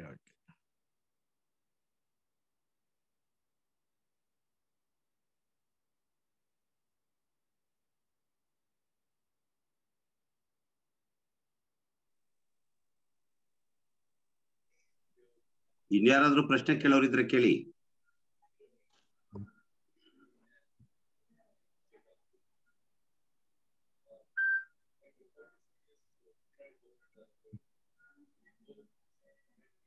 ಈಗ ಏನಾಯ್ತು ಅಂದ್ರೆ ಸಾಕಷ್ಟು ಜನ ಯುವಕರಿಗೆ ನಮ್ಮಂತವ್ರಿಗೆ ಏನಂದ್ರೆ ರಾಜಪ್ಪ ದಳವಾಯಿ ದಳವಾಯಿ ಅವರ ಹೆಸರು, ಆ ದಳವಾಯಿಗೆ ತಕ್ಕನಾಗಿ ಇನ್ನೊಂದ್ ಸ್ವಲ್ಪ ಈಗ ಮುಕುಂದರಾಜ್ ಅವರು ಏನು ಉತ್ತರ ಕೊಡ್ತಾರೆ ಅಂತ ನಮಗೆಲ್ಲ ಒಂದು ಅಂದಾಜಿದೆ. ಅರೆ ನಮ್ಗೆ ದಳವಾಯಿ ಅಂತವರಿಂದನೂ ಒಂದ್ ಸ್ವಲ್ಪ ಆ ತರದ್ ಬಂದ್ಬಿಟ್ಟಿದ್ರೆ ಅಥವಾ ಈಗ ಬಂದ್ರೆ ಇನ್ನೊಂದಷ್ಟು ಯುವಕರಿಗೆ ಅದು ಪೂರ್ತಿ ಆಗ್ತದೆ ಅನ್ನೋದು ನಮ್ಮ ಈಗ ನೀವು ಕೇಳ್ತಾ ಇರೋದು ಹೇಗಿದೆ ಅಂತಂದ್ರೆ ಎಲ್ಲದನ್ನು ನಾನೇ ಪಂಚಾಯಿತಿ ಮಾಡಿ ಮುಗಿಸಕ್ ಆಗಲ್ಲ. ಒಂದು ಸರಳ ಹೇಳ್ತೀನಿ, ಫಸ್ಟ್ ಕುವೆಂಪು ಅವರು ಯಾರು ಅನ್ನೋದನ್ನ ನಾವು ಓದಿ ಗ್ರಹಿಸ್ಬೇಕು. ನನ್ನ ಪ್ರಕಾರ ಅವ್ರ ವಿಷನ್ ಏನು, ಅವರು ತಮ್ಮ ಲೇಖನದಲ್ಲಿ ಏನ್ ಬರ್ದಿದ್ದಾರೆ, ಅವ್ರ ಭಾಷಣಗಳಲ್ಲಿ ಏನ್ ಹೇಳಿದ್ದಾರೆ, ಅವರ ತಾತ್ವಿಕ ಜಿಜ್ಞಾಸೆ ಏನು. ಈ ನಾಟಕಗಳನ್ನ ಬಿಡಿ, ಫಸ್ಟ್ ಅವರು ಅಪಾರವಾಗಿ ಬರೆದಿರುವಂತ ವಿಚಾರ ಸಾಹಿತ್ಯ ಇದೆ, ವಿಮರ್ಶಾ ಸಾಹಿತ್ಯ ಇದೆ, ಅಲ್ಲೆಲ್ಲ ಈ ತರದ ಸಾಮಾಜಿಕ ಅಸಮಾನತೆಯ ವಿಷಯವಾಗಿ ಮತ್ತೆ ಮತ್ತೆ ಮಾತಾಡಿದ್ದಾರೆ. ಜೊತೆಗೆ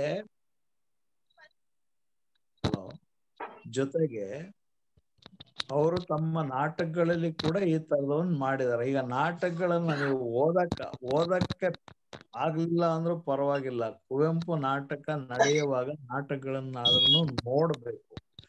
ಎಲ್ಲಿಯವರೆಗೆ ನಾವು ಕುವೆಂಪುನ ಮೊದಲು ಸರಿಯಾಗಿ ಗ್ರಹಿಸಕ್ ಆಗಲ್ಲ, ಅಲ್ಲಿಯವರೆಗೆ ಅವ್ರ ಬಗ್ಗೆ ಬಂದಿರೋ ಪ್ರತಿರೋಧಗಳಾಗ್ಲಿ ಅಥವಾ ಅವರ ತಾತ್ವಿಕ ಜಿಜ್ಞಾಸೆ ಏನು, ಯಾಕೆ ಅವರನ್ನ ವಿರೋಧ ಮಾಡ್ತಾರೆ ಅನ್ನುವ ಎರಡು ವಿಷಯಗಳನ್ನು ಅರ್ಥ ಮಾಡ್ಕೊಳಕ್ ಆಗಲ್ಲ.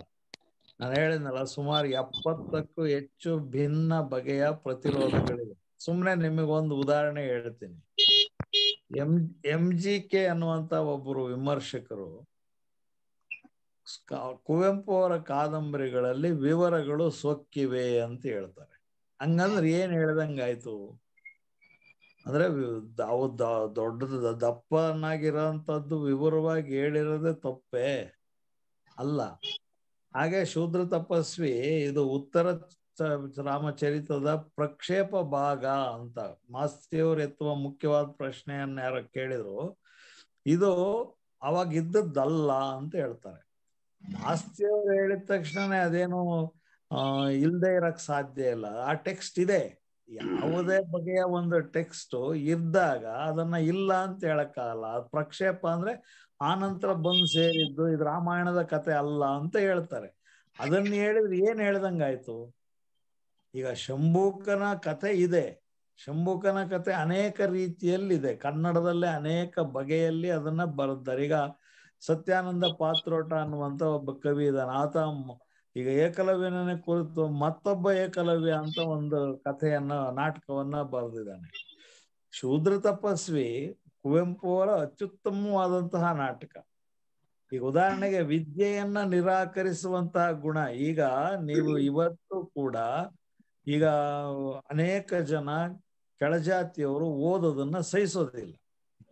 ಫಸ್ಟ್ ಆಫ್ ಆಲ್ ರಿಸರ್ವೇಶನ್ ಅವ್ರ ಬಗ್ಗೆ ನಮ್ಮ ಜನದ ಮನೋಧರ್ಮ ಏನಿದೆ ಹೇಳಿ? ಫಸ್ಟ್ ನಾವ್ ಯಾವಾಗ್ಲೂ ಒಂದ್ ಸಂತೋಷ ಪಡ್ಬೇಕು, ನಮ್ಮ ಮನೆಯಲ್ಲಿ ಕೆಲಸ ಮಾಡ್ತಾ ಇದ್ದ ಒಬ್ಳು ಹೆಣ್ಣು ಮಗ ಓದಿ ಉದ್ಧಾರ ಆಗ್ತಾನೆ ಅಂದ್ರೆ ಈ ದೇಶದ ಪ್ರಗತಿಯ ಬಗ್ಗೆ ನಮಗೆ ಕಾಳಜಿ ಇದ್ರೆ ನಾವು ಸಂತೋಷ ಪಡ್ಬೇಕು. ಫಸ್ಟ್ ಆ ಆರೋಗ್ಯಕರವಾದ ಮನಸ್ಸು ನಮ್ಮಲ್ಲಿ ಇರ್ಬೇಕು.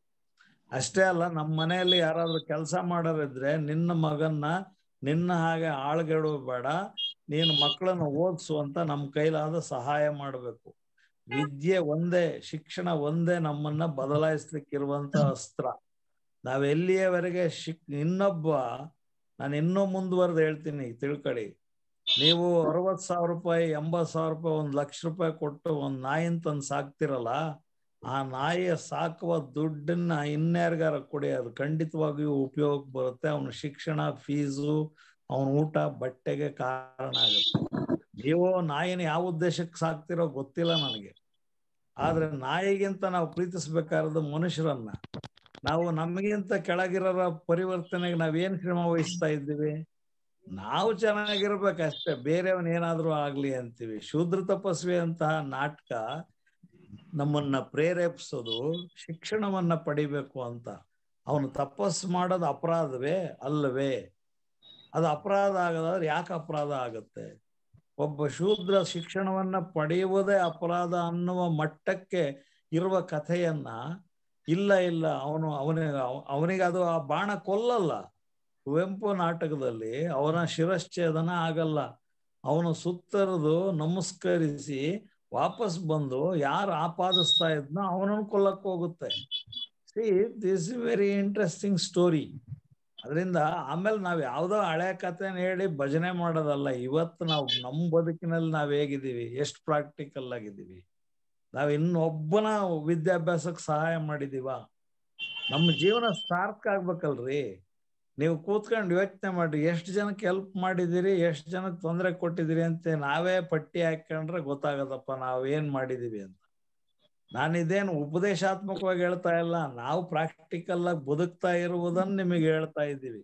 ನಮ್ಮಲ್ಲಿ ದೊಡ್ಡ ಮಾತಾಡೋರು ತುಂಬಾ ಜನ ಇದಾರೆ, ಭಾಷಣ ಮಾಡೋರು ಜಾಸ್ತಿ ಇದಾರೆ, ಪ್ರಾಯೋಗಿಕವಾಗಿ ಬದುಕರು ಎಷ್ಟು ಜನ ಇದಾರೆ. ನನಗೆ ದಳವಾಯಿ ಸರ್ ಕೇಳಿಸ್ತಾ ಇದೆಯಾ? ಕೇಳ್ತದೆ ಹೇಳಿ. ಈಗ ಡಾಕ್ಟರ್ ರಾಮತ್ ತರೀಕೆರೆ ಅವರು ನನಗೆ ಒಂದು ದಿವಸ ಒಂದು ಮಾತು ಹೇಳಿದ್ರು. ನೋಡು ಜಗದೀಶ್, ಕುವೆಂಪು 2 ಕಾದಂಬರಿ ಬರ್ದಿಲ್ಲ ಅಂದ್ರೆ ಆ ಮಟ್ಟಕ್ಕೆ ನಿಲ್ತಾ ಇರ್ಲಿಲ್ಲ ಅಂತ ಹೇಳ್ಬಿಟ್ಟು. ಈ ಮಾತು ನೀವು ಒಪ್ತೀರಾ? ನೀವು ಅಲ್ಲ, ಈಗ ವಿಷಯಾಂತರ ಆಗೋದ್ ಬೇಡ. ನಾನು ಕಾದಂಬರಿ ಬಗ್ಗೆ ಪ್ರತ್ಯೇಕ ಬೇಕಾದ್ರೂ ಮಾತಾಡ್ತೀನಿ. ಅವರು ಕುವೆಂಪುನ ಯಾರು ಯಾವತ್ತೂ ಅಪ್ರಸ್ತುತಗೊಳಿಸಕ್ ಸಾಧ್ಯ ಇಲ್ಲ, ತಿಳ್ಕೊಳ್ಳಿ. ನೀವು ಬಹಳ ದೊಡ್ಡ ವಿಷನರಿ ರೈಟರ್ ಅವರು.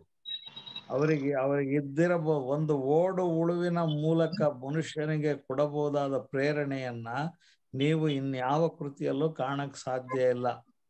ಆ ಓಡು ಉಳು ಇದೆಯಲ್ಲ, ಅದು ಉಲ್ಟಾ ತನ್ನ ಉಂಡೆನ ತಿರುಗಿಸ್ಕೊಂಡು ಹೋಗ್ತಾ ಇರುತ್ತೆ. ಅದಕ್ಕಿರುವ ಚೈತನ್ಯ ನಾಯಿ ಗುತ್ತಿ ಅಂತ, ನಾಯಿ ಮತ್ತು ಗುತ್ತಿಯ ಸಂಬಂಧ ಆಗ್ಲಿ ಅಂತ ಒಂದು ಅಜ್ಞಾತವಾದ ಪಾತ್ರವನ್ನ ಒಂದು ಮುಖ್ಯ ನಾಯಕನ ಪಾತ್ರದಂತೆ ಹೀರೋ ಮಾಡಿ ಚಿತ್ರಿಸಿರೋದಿದೆಯಲ್ಲ, ಅದು ಸಾಧಾರಣದ ದರ್ಶನ ಅಂತ ನಾನು ಭಾವಿಸಿಲ್ಲ. ನಾನು ಹೇಳೋದು ನಿಮಗೆ ಶೂದ್ರ ತಪಸ್ವಿಯ ಆನ್ವಯಿಕತೆ ಏನು ಅಂತಂದ್ರೆ, ಶಿಕ್ಷಣವನ್ನ ನಾವು ಕೊಡ್ಬೇಕಾ ಬೇಡವಾ? ನಾವು ಶಿಕ್ಷಣವನ್ನು ಎಷ್ಟು ಮಟ್ಟಿಗೆ ಪ್ರಸರಿಸಿದೀವಿ?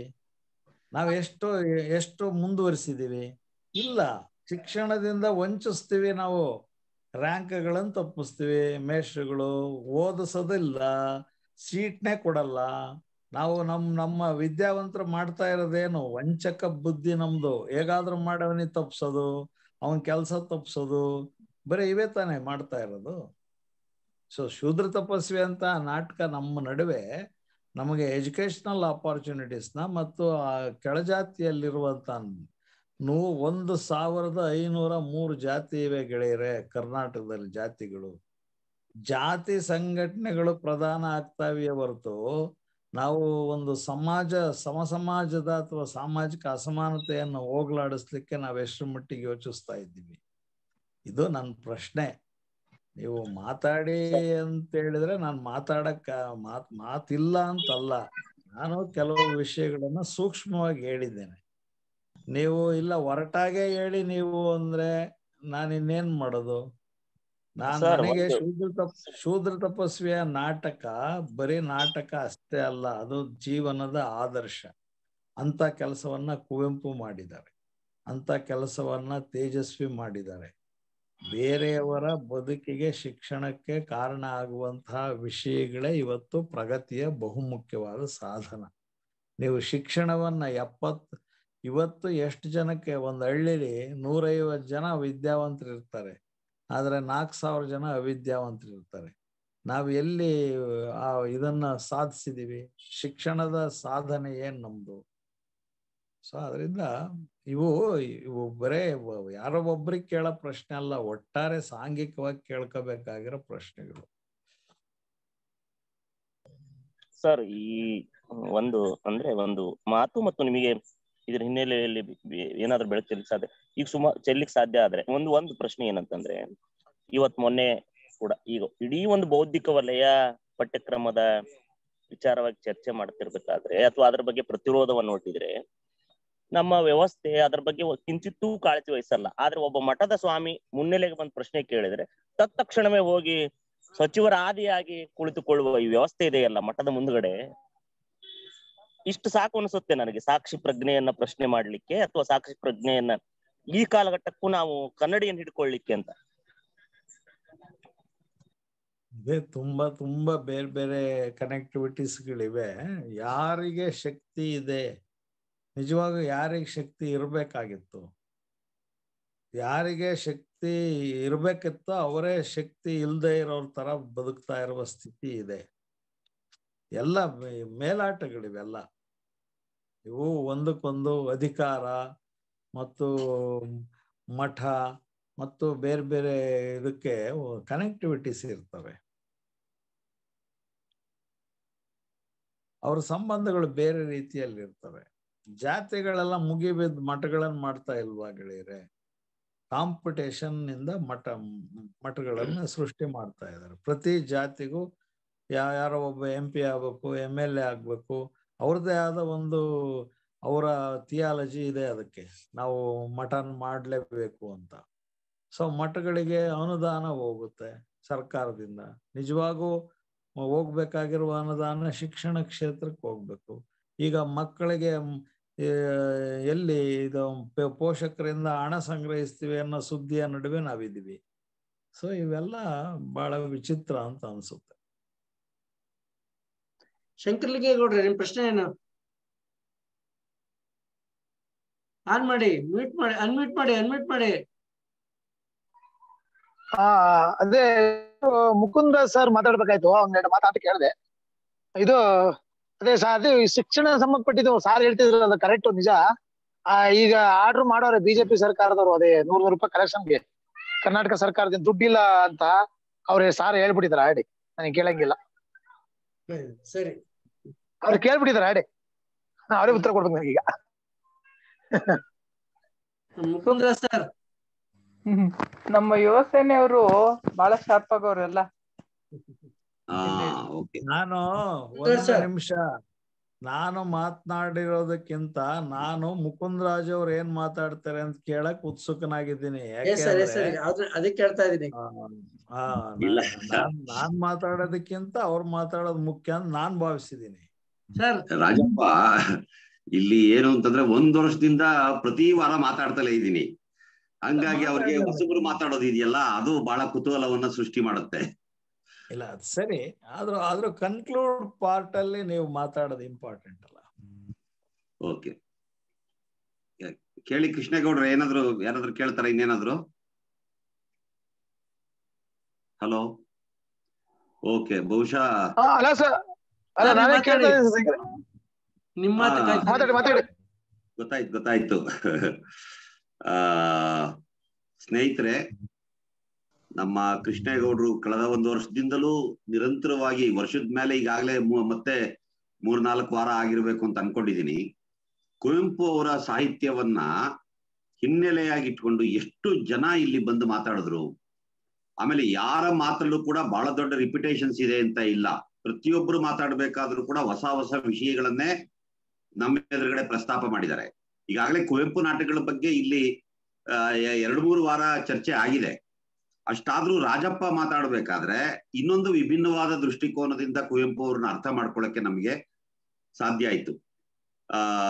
ನಮ್ಮ ಪಾರ್ಶ್ವನಾಥ್ ಅವರು ಇವರೆಲ್ಲ ಸೇರಿ ಮಾಡ್ತಾ ಇರೋದು ಬಹಳ ಸಂತೋಷದ ಸಂಗತಿ. ನೋಡಿ, ಇವತ್ತು ಹೆಚ್ಚು ಕಡಿಮೆ ಒಂದು 34-35 ಜನ ಇದ್ದಾರೆ. ಇವತ್ತು ಯಾರ್ಯಾರಿದ್ದಾರೆ ಅಂತ ಏನಾದ್ರು ನಾವು ಒಂದ್ಸರಿ ಯೋಚನೆ ಮಾಡಿದ್ರೆ ಬಹಳ ಖುಷಿ ಆಗುತ್ತೆ. ನಮ್ಮ ಹೆಬ್ಬಾಲೆ ಲಿಂಗರಾಜು ಅವರು ಇದ್ದಾರೆ ಇವತ್ತು. ಹೆಬ್ಬಾಲೆ ಲಿಂಗರಾಜು ಕನ್ನಡದ ಬಹಳ ದೊಡ್ಡ ವಿದ್ವಾಂಸರು. ನಮ್ಮ ಪದವಿ ಪೂರ್ವ ಶಿಕ್ಷಣ ಇಲಾಖೆಯಲ್ಲಿ ಉಪನಿರ್ದೇಶಕರಾಗಿ ರಿಟೈರ್ಡ್ ಆದವರು. ಒಂದ್ ರೀತಿಯಲ್ಲಿ ನಮ್ಮ ಹೋರಾಟಗಳಿಗೆ ನನಗೆ ಬಹಳ ಬೆಂಬಲವನ್ನ, ಪ್ರೋತ್ಸಾಹವನ್ನ ಕೊಟ್ಟಂತವ್ರು ಹೆಬ್ಬಾಲೆ ಲಿಂಗರಾಜು ಅವರು. ಜೊತೆಗೆ ನಮ್ಮ ಚಂದ್ರಶೇಖರ್ ಹಡಪದ್ ಅವಲೆ ಪ್ರಶ್ನೆ ಕೇಳಿದ್ರು, ಜಗದೀಶ್ ಪ್ರಶ್ನೆ ಕೇಳಿದ್ರು, ರೇಣುಕಮ್ಮ, ಶಿವು, ಆಮೇಲೆ ಕಲಂದರು, ಯಶೋಧಮ್ನವರು, ನಾಗೇಶ್ ಅರಳಕುಪ್ಪೆ ಅವರು ಇದ್ದಾರೆ, ನವೀನು, ಉಮೇಶು, ರತ್ನಮ್ಮ, ಶಂಕರಲಿಂಗೇಗೌಡ ಕೂಡ ಏನೋ ಪ್ರಶ್ನೆ ಕೇಳ್ಬೇಕು ಅಂತ ಹೊರಟ್ರು. ಆಮೇಲೆ ಶಾಂತಮ್ಮ, ಸುಮಿತ್ರಮ್ಮ, ರತ್ನಮ್ಮ, ನಮ್ಮ ಜಾಕೀರ್ ಹುಸೇನ್ ಅಂತ ಬಂದಿದ್ದಾರೆ ಇವತ್ತು. ಅವರು ನನ್ನ ದೇವನಹಳ್ಳಿಯಲ್ಲಿ ನನ್ನ ಸಹೋದ್ಯೋಗಿಯಾಗಿದ್ರು. ಮಂಜು, ಉಮೇಶ್ ಗೌಡ, ವೀರಭದ್ರಪ್ಪ, ಲೋಕೇಶ್ ಪಿಟಿ, ಶ್ರೀನಿವಾಸು, ರಾಧಾಪ್ರಕಾಶ್, ನಾರಾಯಣಪ್ಪ, ಸೈಯದ್ ಸಲೀಂ ಅವರು, ಸುರೇಶು, ರೂಪಾಗೌಡ, ಮಮತಾಗೌಡ, ನಾಗುವೆಂಕಿ ಅವರು, ಸುಶೀಲಾ ಗೌಡ, ವೆಂಕಟೇಶು, ಕೆಂಪೇಗೌಡ, ಹೀಗೆ ಹಲವಾರು ಜನ ಇವತ್ತು ನಮ್ಮ ರಾಜಪ್ಪನವರ ಮಾತುಗಳನ್ನ ಕೇಳೋದಕ್ಕೆ ಬಹಳ ಕುತೂಹಲದಿಂದ ಇಲ್ಲಿ ಸೇರಿರೋದು ನನಗೆ ಸಂತೋಷದ ವಿಷಯ ಆಗಿದೆ. ರಾಜಪ್ಪ, ದಳವಾಯಿ, ಪಾರ್ಶ್ವನಾಥ್ ಬಹಳ ಚೆನ್ನಾಗಿ ಹೇಳಿದ್ರು, ಇವರು ದಳವಾಯಿಗಳು ಅಂತ ಹೇಳಿ. ನಿಮ್ಗೆ ದಳವಾಯಿಗಳು ಅಂದ್ರೆ ಯಾರು ಅಂತ ಗೊತ್ತಿರಬೇಕು. ನಮ್ಮ ಜನಪದ ಕವಿಗಳ ಹಾಡಿರುವಂತ 2 ಸಾಲು, ಏನು, ಎಳೆಗರುವು ಎತ್ತಲ್ಲ ದಳವಾಯಿ ದೊರೆಯಲ್ಲ, ಮನೆಗೆ ಬಂದಳಿಯ ಮಗನಲ್ಲ ಅಂತ ಹೇಳ್ಬಿಟ್ಟು ಅದು ನಮ್ಮ ಬಹಳ ಒಂದು ತಾತ್ವಿಕವಾದಂತ ಇದನ್ನ ಇಟ್ಕೊಂಡು ಅವರು ಹೇಳಿದ್ದಾರೆ. ಅಲ್ಲಿ ನೋಡಿ, ದಳವಾಯಿ ದೊರೆಯಲ್ಲ ಅಂದ್ರೆ ದಳವಾಯಿ ಒಂದು ಸೈನ್ಯದ ಮುಖ್ಯಸ್ಥ, ಅವನು ದೊರೆಯಾಗಕ್ ಸಾಧ್ಯ ಇಲ್ಲ. ವಿಪರ್ಯಾಸ ಏನು ಅಂದ್ರೆ, ನಮ್ಮಲ್ಲಿ ಈ ಟಿಪ್ಪು ಸುಲ್ತಾನ್ ವಿರುದ್ಧ ಎಲ್ಲ ಮಾತಾಡ್ತಾರಲ್ಲ, ಟಿಪ್ಪು ಸುಲ್ತಾನು ಹೈದರಾಲಿ ಇಲ್ಲ, ಮಹಾರಾಜರನ್ನ, ಮೈಸೂರಿನ ಒಡೆಯರ್ನ ಕೆಳಗಡೆ ಇಳಿಸಿದ್ದು ದಳವಾಯಿಗಳು ಇಳಿಸಿದ್ರು. ಆ ಕಳಲೆ ನಂಜರಾಜ ದಳವಾಯಿ ಈ ತರದವ್ರು ಇತಿಹಾಸ ನೋಡಿದ್ರೆ ನಿಮ್ಗೆ ಗೊತ್ತಾಗುತ್ತೆ. ಅಂದ್ರೆ ದಳವಾಯಿಗಳು ಕೂಡ ಅಷ್ಟು ಶಕ್ತಿಶಾಲಿಗಳು. ಆದ್ರೆ ನಮ್ಮ ರಾಜಪ್ಪ ಒಬ್ಬ ಸಾಮಾನ್ಯ ವಿದ್ವಾಂಸನಾಗಿ ನಮ್ಮ ಪಾಲಿಗೆ ಅವರು ನಮ್ಗೆ ಕೃಷ್ಣೇಗೌಡರಿಗೆ ದಂಡನಾಯಕರು, ಹಾಗೆ ರಾಜಪ್ಪ ನಮ್ಮ ದಳವಾಯಿ. ಅವರ ವೈಶಿಷ್ಟ್ಯತೆಯನ್ನು ಕುರಿತು ಸಾಕಷ್ಟು ವಿಷಯಗಳನ್ನ ನಮ್ಮ ಪಾರ್ಶ್ವನಾಥ್ ಹೇಳಿದ್ದಾರೆ. ಇತ್ತೀಚೆಗೆ ಅವರದೊಂದು ನಾಟಕ, ಸಾಕಷ್ಟು ನಾಟಕ ಬರ್ದಿ, ಕುಲಮ್ಮು, ಇವೆಲ್ಲವನ್ನು ನೀವು ನೋಡ್ಬೇಕು. ಸಾಕಷ್ಟು ನಾಟಕಗಳನ್ನ ಬರೆದಿದ್ದಾರೆ. ಇತ್ತೀಚೆಗೆ ವಿ ದ ಪೀಪಲ್ ಅಂತ ಹೇಳಿ ಒಂದು ನಾಟಕ ಇಡೀ ಕರ್ನಾಟಕದಾದ್ಯಂತ ಎಲ್ಲ ಕಡೆ ಜನ ಅದನ್ನ ನೋಡ್ತಾ ಇದ್ದಾರೆ. ಸೊ ಅದು ಬಹಳ ಮುಖ್ಯವಾದಂತ ನಾಟಕ. ಆಮೇಲೆ ನಮ್ಮ ಬೆಂಗಳೂರು ವಿಶ್ವವಿದ್ಯಾಲಯದಲ್ಲಿ ರಾಜಪ್ಪನಂತ ಒಬ್ಬ ಪ್ರಾಧ್ಯಾಪಕರು ಇರೋದಿದೆಯಲ್ಲ, ನಮ್ಮ ವಿದ್ಯಾರ್ಥಿಗಳ ಭಾಗ್ಯ ಅದು. ವಿದ್ಯಾರ್ಥಿಗಳಿಗೆ ಈ ತರದ ಅಧ್ಯಾಪಕರ ಅಗತ್ಯ ತುಂಬಾ ಇರುತ್ತೆ ಅನ್ನುವಂಥದ್ದು ನನ್ನ ಭಾವನೆ. ನೋಡಿ, ಇವತ್ತು ಕುವೆಂಪು ಅವ್ರ ಬಗ್ಗೆ, ಕುವೆಂಪು ಅವ್ರ ನಾಟಕಗಳ ಬಗ್ಗೆ ಹೆಚ್ಚು ಕಡಿಮೆ ಒಂದು 14 ನಾಟಕಗಳನ್ನ ಕುವೆಂಪು ಅವ್ರು ಬರ್ದಿದ್ದಾರೆ. ಆ ಎಲ್ಲಾ ನಾಟಕಗಳ ಸೂಕ್ಷ್ಮವಾಗಿ ಹೇಳಿದ್ದಾರೆ ಮತ್ತು ಪ್ರಧಾನವಾಗಿ ಚರ್ಚೆಯಾಗುವ ನಾಟಕಗಳು. ಮತ್ತೆ ಮತ್ತೆ ಮತ್ತೆ ಮತ್ತೆ ನಾವು ರೀಕಾಲ್ ಮಾಡಿಕೊಂಡು ಯಾವ ನಾಟಕಗಳನ್ನ ಚರ್ಚೆ ಮಾಡ್ತೀವಿ ಅಂತಂದ್ರೆ, ಯಾವುದು ಈ ಸಮಾಜದ ರೋಗಗಳಿಗೆ ಮದ್ದಾಗುವಂತಹ ವಿಷಯಗಳನ್ನ ಕುವೆಂಪು ಅವರು ಕೇಂದ್ರವಾಗಿ ಇಟ್ಟುಕೊಂಡು ನಾಟಕವನ್ನಾಗಿ ಬರೆದ್ರೋ ಅವುಗಳಲ್ಲಿ 3 ಬಹಳ ಮುಖ್ಯವಾದ್ದು. ಒಂದು ಜಲಗಾರ. ನಿಮಗೆ ಗೊತ್ತಿದೆ, ಜಲಗಾರವನ್ನ ವಿವರಿಸಿ ನಾನು ಹೇಳಬೇಕಾಗಿಲ್ಲ. ಅದು ಆ ನಾಟಕವನ್ನ ಅವರು 1927ನೇ ಇಸ್ವಿಯಲ್ಲಿ ಬರೀತಾರೆ. 28ಕ್ಕೆ ಅದು ಪ್ರಕಟ ಆಗುತ್ತೆ. 27ನೇ ಇಸ್ವಿಯಲ್ಲಿ ಕುವೆಂಪು ಕೇವಲ 23 ವರ್ಷದ ಹುಡುಗ, ಒಬ್ಬ 23 ವರ್ಷದ ಪ್ರಾಯದ ಹುಡುಗ ಆ ರೀತಿ ಯೋಚನೆ ಮಾಡಿ ಒಂದು ಯಾವ್ದನ್ನ ರಾಜಪ್ಪ ಒಂದು ರಂಗ ಸಿದ್ಧಾಂತ, ರಂಗತಾತ್ವಿಕತೆ, ರಂಗಶಾಸ್ತ್ರ ಅಂತ ಇವತ್ತು ಹೇಳ್ತಾ ಇದ್ದಾರೆ. ಆ ಹಿನ್ನೆಲೆ ಒಳಗಡೆ ಯೋಚನೆ ಮಾಡಿ 23 ವರ್ಷದ ಹುಡುಗ ಒಬ್ಬ ಆ ಕಾಲದಲ್ಲಿ ನಾಟಕ ಬರದ ಅಂತಂದ್ರೆ ನಾವು ಕುವೆಂಪು ಅವರ ಆಲೋಚನಾ ಕ್ರಮ ಹೇಗಿತ್ತು ಮತ್ತು ಅವರ ಪ್ರತಿಭಾವಂತಿಕೆ ಹೇಗಿತ್ತು, ಅವರ ಸೃಜನಶೀಲತೆ ಹೇಗಿತ್ತು ಅನ್ನೋಂಥದ್ದನ್ನ ಅರ್ಥ ಮಾಡ್ಕೋಬಹುದು. ಇದು ಒಂದು ಸಾಮಾಜಿಕ ನೆಲೆಯ ಕಡೆಗೆ ಹೊರಳಿ ನೋಡಿ ಆ ನಾಟಕವನ್ನ ಅವರು ಬರೆದದ್ದು ಬಹಳ ಮುಖ್ಯವಾದ್ದು. ಅದಕ್ಕೆ ರಾಜಪ್ಪ ಆಗ್ಲಿ ನಾವೆಲ್ಲರೂ ಹೇಳೋದು ಕುವೆಂಪು ಅವರನ್ನ ನಿಸರ್ಗದ ಕವಿ ಅಂತ. ಅವರು ನಿಸರ್ಗದ ಮಡಿಲಲ್ಲಿ ಹುಟ್ಟಿ ಬೆಳೆದು ಬಂದಂತವ್ರು. ಹಾಗಾಗಿ ಅವರು ನಿಸರ್ಗದ ಸಣ್ಣ ಸಣ್ಣ ಸೂಕ್ಷ್ಮಗಳ ಕಡೆಗೆ ಗಮನ ಕೊಡ್ತಾ ಇದ್ರು. ಆ ಒಂದು ಸಗಣಿ ಹುಳ, ರಾಜಪ್ಪ ಉದಾಹರಣೆ ಕೊಟ್ರಲ್ಲ, ಮದುಮಗಳು ಕಾದಂಬರಿಯಲ್ಲಿ ಬರುವ ಸಗಣಿ ಹುಳ ತನ್ನ ಕೆಲಸವನ್ನ ತಾನು ತನ್ನ ಸಗಣಿ ಉಂಡೆ ಮಾಡಿ ಹೇಗೆ ಉರುಳಿಸ್ಕೊಂಡು ಹೋಗ್ತದೆ ಅನ್ನೋದನ್ನ ಒಂದು ರೂಪಕವಾಗಿ ಅವರು ಗ್ರಹಿಸಿ ಬರ್ದಿದ್ದಿತ್ತಲ್ಲ. ಹೀಗೆ ಎಲ್ಲಾ ಸೂಕ್ಷ್ಮಗಳ ಕಡೆಗೆ ಮನುಷ್ಯನ ಸ್ವಭಾವ, ಮನುಷ್ಯನ ಬೋಳೆತನ, ಮನುಷ್ಯನ ಒಳ್ಳೆಯ ಗುಣ, ಮನುಷ್ಯನ ದುಷ್ಟ ಗುಣ, ಆಮೇಲೆ ನಮ್ಮಲ್ಲಿರುವ ತಾರತಮ್ಯಗಳು, ನಿಸರ್ಗದ ಪ್ರತಿಯೊಂದು ಚಟುವಟಿಕೆಗಳು, ಇವೆಲ್ಲವನ್ನು ಅವರ ಅನೇಕ ಕೃತಿಗಳಲ್ಲಿ ಮತ್ತೆ ಮತ್ತೆ ರೂಪಿಸ್ತಾ ಹೋಗಿದ್ದಾರೆ. ರಕ್ತಾಕ್ಷಿ ಇರ್ಬೋದು, ಚಂದ್ರಹಾಸ ಇರ್ಬೋದು, ಸ್ಮಶಾನ ಕುರುಕ್ಷೇತ್ರ ಇರ್ಬೋದು, ಇವೆಲ್ಲ ಹೇಗೆ ಭಿನ್ನ ಭಿನ್ನ ರೂಪಗಳಲ್ಲಿ, ಸ್ವರೂಪಗಳಲ್ಲಿ ಕನ್ನಡ ಓದುಗರನ್ನ ಆಕ್ರಮಿಸಿಕೊಂಡು ಅಂತೇಳಿ. ಕೊನೆಗೆ ನಮ್ಮ ದೇವರಾಜ್ ಹುಣಸಿಕಟ್ಟಿ ಅಂತೇಳಿ ಒಂದು ಪ್ರಶ್ನೆ ಕೇಳಿದ್ರು. ಇಷ್ಟೆಲ್ಲ ಆಗ್ತಾ ಇದೆ, ಇಷ್ಟೆಲ್ಲ ನಡೀತಾ ಇದೆ, ಆದ್ರೆ ನಮ್ಮ ಪರಿಸ್ಥಿತಿ ಹೆಂಗಿದೆ ಅಂತಂದ್ರೆ ಬೌದ್ಧಿಕ ವಲಯ ಸೋಲ್ತಾ ಇದೆಯಾ ಅಂತೇಳಿ. ಇದು ಸೋಲು ಗೆಲುವಿನ ಪ್ರಶ್ನೆ ಅಲ್ಲ. ಬೌದ್ಧಿಕ ವಲಯ ಸೋಲ್ತಾ ಇದೆ ಅಂತಂದ್ರೆ ಸೋಲ್ತಾ ಇದೆ, ಅಥವಾ ಎಲ್ಲೋ ಒಂದ್ ಕಡೆ ಗೆದ್ದಿದೆ ಅಂತಂದ್ರೆ ಗೆದ್ದಿದೆ. 1000 ವರ್ಷದ ಕನ್ನಡ ಸಾಹಿತ್ಯದ ಬೌದ್ಧಿಕ ವಲಯ ಇದೆಯಲ್ಲ, ಪಂಪನಿಂದ ಪ್ರಾರಂಭಗೊಂಡು ಇವತ್ತಿನ ಲೇಖಕರವರೆಗಿನ ಆ ಬೌದ್ಧಿಕ ವಲಯ ಇದೆಯಲ್ಲ, ಅದು ಎಲ್ಲಾ ಕಾಲದಲ್ಲೂ ಇಂಥ ಸಮಸ್ಯೆಗಳನ್ನ ಎದುರಿಸಿದೆ. ಪಂಪನಿಗೆ ಕುವೆಂಪುಗಿದ್ದಷ್ಟೇ ಸಮಸ್ಯೆಗಳಿದ್ದು ಅನ್ನೋದನ್ನ ಅವನ ಕಾವ್ಯಗಳನ್ನ ಓದಿದ್ರೆ ಗೊತ್ತಾಗುತ್ತೆ. ಜಾತಿಯ ಸಮಸ್ಯೆ ಇತ್ತಲ್ಲ, 1000 ವರ್ಷದಿಂದನೂ ಪಂಪನ ಕಾಲದಲ್ಲೂ ಜಾತಿಯನ್ನ ಕುರಿತಾದಂತ ಅನೇಕ ಸಮಸ್ಯೆಗಳಿದ್ದು. ಅದಕ್ಕೆ ಅವನ ವಿಕ್ರಮಾರ್ಜುನ ವಿಜಯದಲ್ಲಿ ಮತ್ತೆ ಮತ್ತೆ ಮತ್ತೆ ಮತ್ತೆ ನಾಟಕ, ನಮ್ಮ ರಾಜಪ್ಪನೇ ಒಂದು ವಿಕ್ರಮಾರ್ಜುನ ವಿಜಯನ್ನ ಹಿನ್ನೆಲೆಯಾಗಿಟ್ಕೊಂಡು ಕುಲಂ ಅನ್ನೋಂಥ ನಾಟಕವನ್ನು ಬರೆದಿದ್ದಾರೆ. ನೋಡಿ ಕುಲಂ, ನೋಡಿ ಆ ಕುಲಂ ಅನ್ನೋದು ಪಂಪನಲ್ಲಿ ಹೇಗ್ ಬರುತ್ತೆ. ಕುಲಂ ಅಲ್ತು ಛಲಮೆ ಕುಲಂ, ಅಭಿಮಾನ ಕುಲಂ, ಅಣ್ಬು ತಾನೊಂದೇ ಕುಲಂ ಅನ್ನೋಂಥ ಮಾತುಗಳನ್ನ ಪಂಪ ಯಾತಕ್ಕಾಗಿ ಆಡ್ತಾನೆ. ನೋಡಿ, ಜಾತಿಯ ಸಮಸ್ಯೆಗಳಿದಾವಲ್ಲ, ಆ ಜಾತಿಯ ಸಮಸ್ಯೆಗಳು ಇವತ್ತಿಂದಲ್ಲ, ಇದು ಎಷ್ಟೋ 1000 ವರ್ಷಗಳಿಂದ ಈ ದೇಶದ ಬಹುದೊಡ್ಡ ರೋಗವಾಗಿದೆ. ಜಾತಿಯ ಸಮಸ್ಯೆಗಳು ಇವತ್ತು ಒಂದು ಅಭಿಮಾನದ ಕಾರಣಕ್ಕಾಗಿ ನಾವು ಬೇರೆ ಬೇರೆ ರೀತಿಯಲ್ಲಿ ನೋಡ್ತಾ ಇರ್ಬೋದು. ಆದ್ರೆ ಒಂದು ಕಾಲದೊಳಗೆ ಇನ್ ಜಾತಿ ಹೇಳ್ಕೊಳ್ಳೋದಕ್ಕೂ ಕೂಡ ಬಹಳ ಕಷ್ಟ ಆಗ್ಬಿಡೋದು. ಯಾರೋ ಒಬ್ಬ ಒಂದು ಜಾತಿ ಹೇಳ್ಕೊಂಡ್ರೆ ಅವನ ಬದುಕೆ ಸರ್ವನ ಇವತ್ತಿಗೂ ಅದಿದೆ. ನಿಮಗೆ ಒಂದು ಜಾತಿ ಹೆಸರು ಹೇಳ್ತೀನಿ. ಈ ಕೊರಮ ಅಂತ ಒಂದು ಜನಾಂಗ ಇದೆ. ಈ ಕೊರಮ ಅನ್ನೋ ಜನಾಂಗ ಕರ್ನಾಟಕದಲ್ಲಿ ಇದ್ದಾರೆ. ಅವರು ಆ ಕೊರಮ ಜನಾಂಗದವರು ಬಹಿರಂಗವಾಗಿ ಎಲ್ಲಾದ್ರೂ ತಮ್ಮ ಜಾತಿಯನ್ನು ಹೇಳ್ಕೊಂಡ್ರೆ ಅವ್ರನ್ನ ಅರೆಸ್ಟ್ ಮಾಡ್ಬೋದಾಗಿತ್ತು.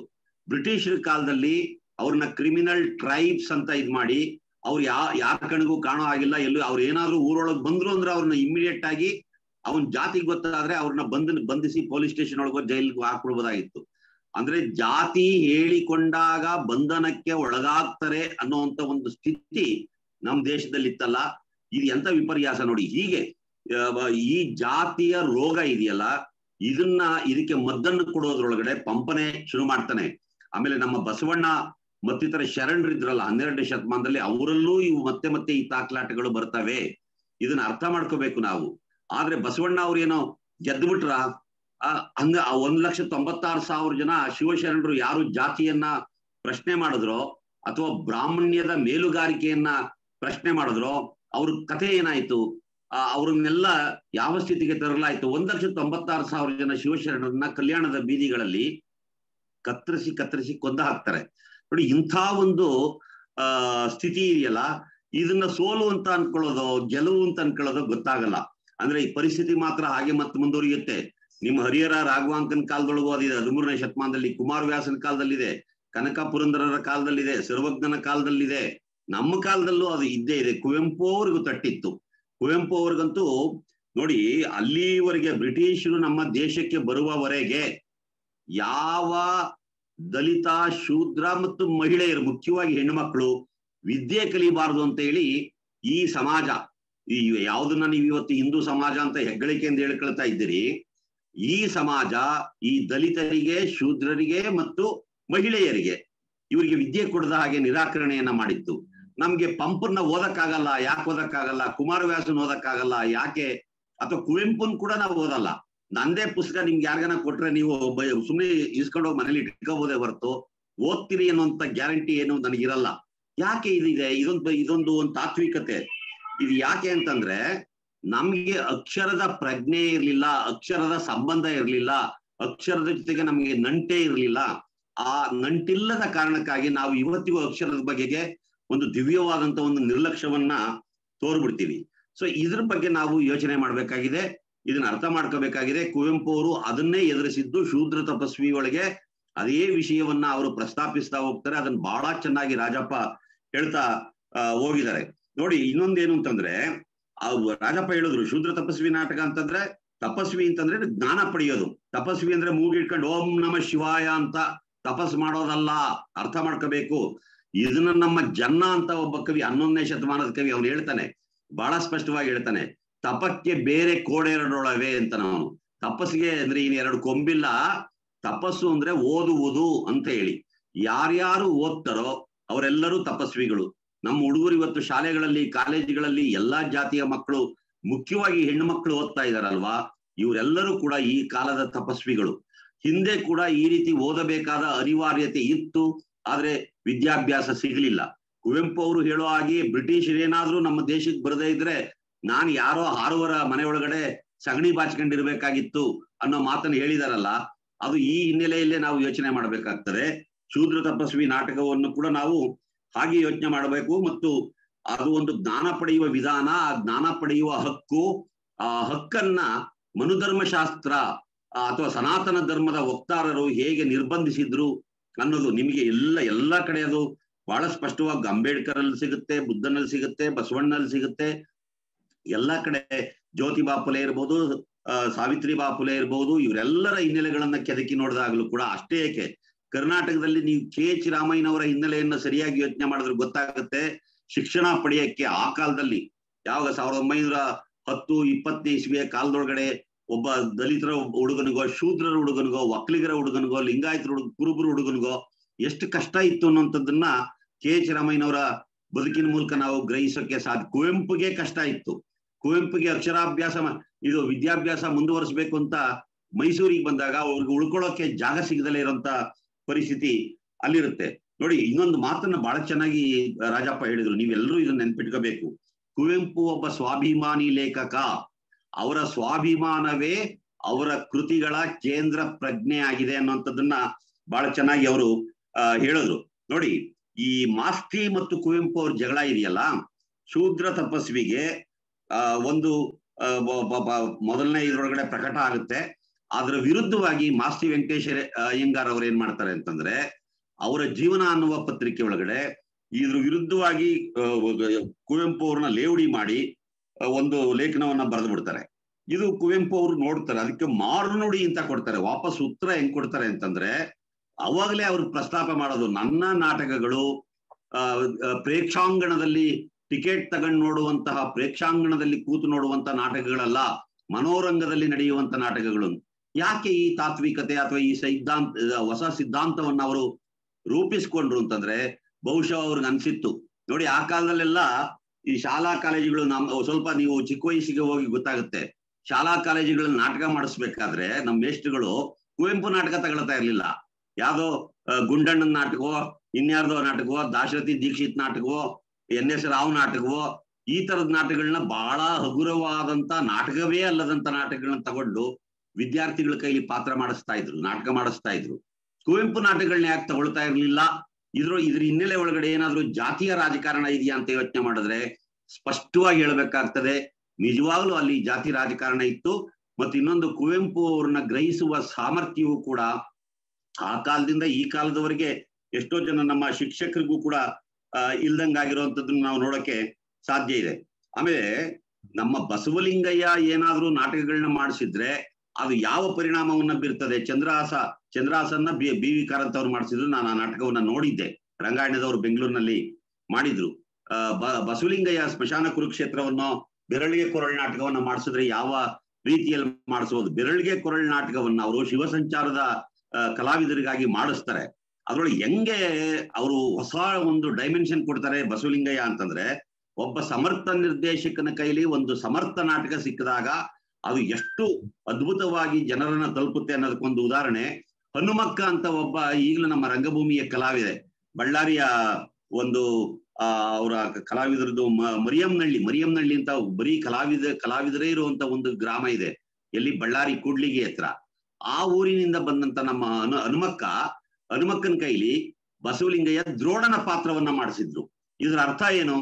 ಹನುಮಕ್ಕ ಒಬ್ಬ ಹೆಣ್ಣು ಮಗಳು, ದ್ರೋಣ ಗಂಡಸು ಅಲ್ಲ ಹೆಂಗಸು ಅಲ್ಲ, ಹೆಂಗಸೊಬ್ಬಳು ಗಂಡಿನ ವೇಷ ಧರಿಸಿದ ಹಾಗೆ, ಗಂಡಸೊಬ್ಬ ಹೆಣ್ಣಾಗಿ ವರ್ತಿಸುವ ಹಾಗೆ ಇರುವಂತ ವ್ಯಕ್ತಿತ್ವ ಅನ್ನುವಂಥದ್ದನ್ನ ಬಸವಲಿಂಗಯ್ಯ ಹೊಸ ಕಲ್ಪನೆಯ ಮೂಲಕ ಮಾಡಿಸಿದ್ದನ್ನ ನೋಡಿ ನಾನು ಅತ್ಯಂತ ಆಶ್ಚರ್ಯವನ್ನ ಪಟ್ಟಿದ್ದೆ.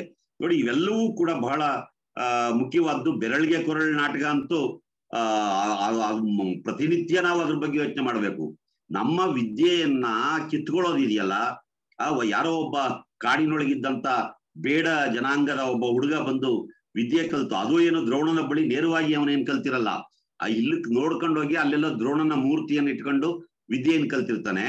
ಅವನು ಸ್ವಯಾರ್ಜಿತವಾಗಿ ಸಂಪಾದನೆ ಮಾಡಿದ್ದಂತ ಈ ವಿದ್ಯೆಯನ್ನ ಕಿತ್ಕೊಳ್ಳೋದಕ್ಕೆ ಮಾಡುವ ಪ್ಲಾನ್ ಇದೆಯಲ್ಲ, ಅವನು ಹೆಬ್ಬೆರಳನ್ನೇ ಕತ್ತರಿಸ್ಕೊಂಡ್ಬಿಡೋದಿದೆಯಲ್ಲ, ಇದೆಂತದ್ದು. ಕುವೆಂಪು ಎಷ್ಟು ಚೆನ್ನಾಗಿ ಅದನ್ನ ಬದಲಾಯಿಸ್ತಾರೆ ಅಂತಂದ್ರೆ, ಅವ್ರ ತಾಯಿ ಕೈಲಿ ಹೇಳಿಸ್ತಾರೆ, ರಾಜಪ್ಪ ಅದನ್ನ ಕೋಟ್ ಮಾಡಿದ್ರು, ಯಾರು ನನ್ನ ಮಗನ ಹೆಬ್ಬೆರಳನ್ನ ಕತ್ತರಿಸಿ ತಗೊಂಡೋದ್ರೋ ನಾಳೆ ಅವರ ಕೊರಳು ಬಲಿಯಾಗ್ಲಿ ಅನ್ನುವ ಶಾಪವನ್ನ ತಾಯಿ ಕೊಡ್ತಾಳೆ, ಯಾರು? ಏಕಲವ್ಯನ ತಾಯಿ.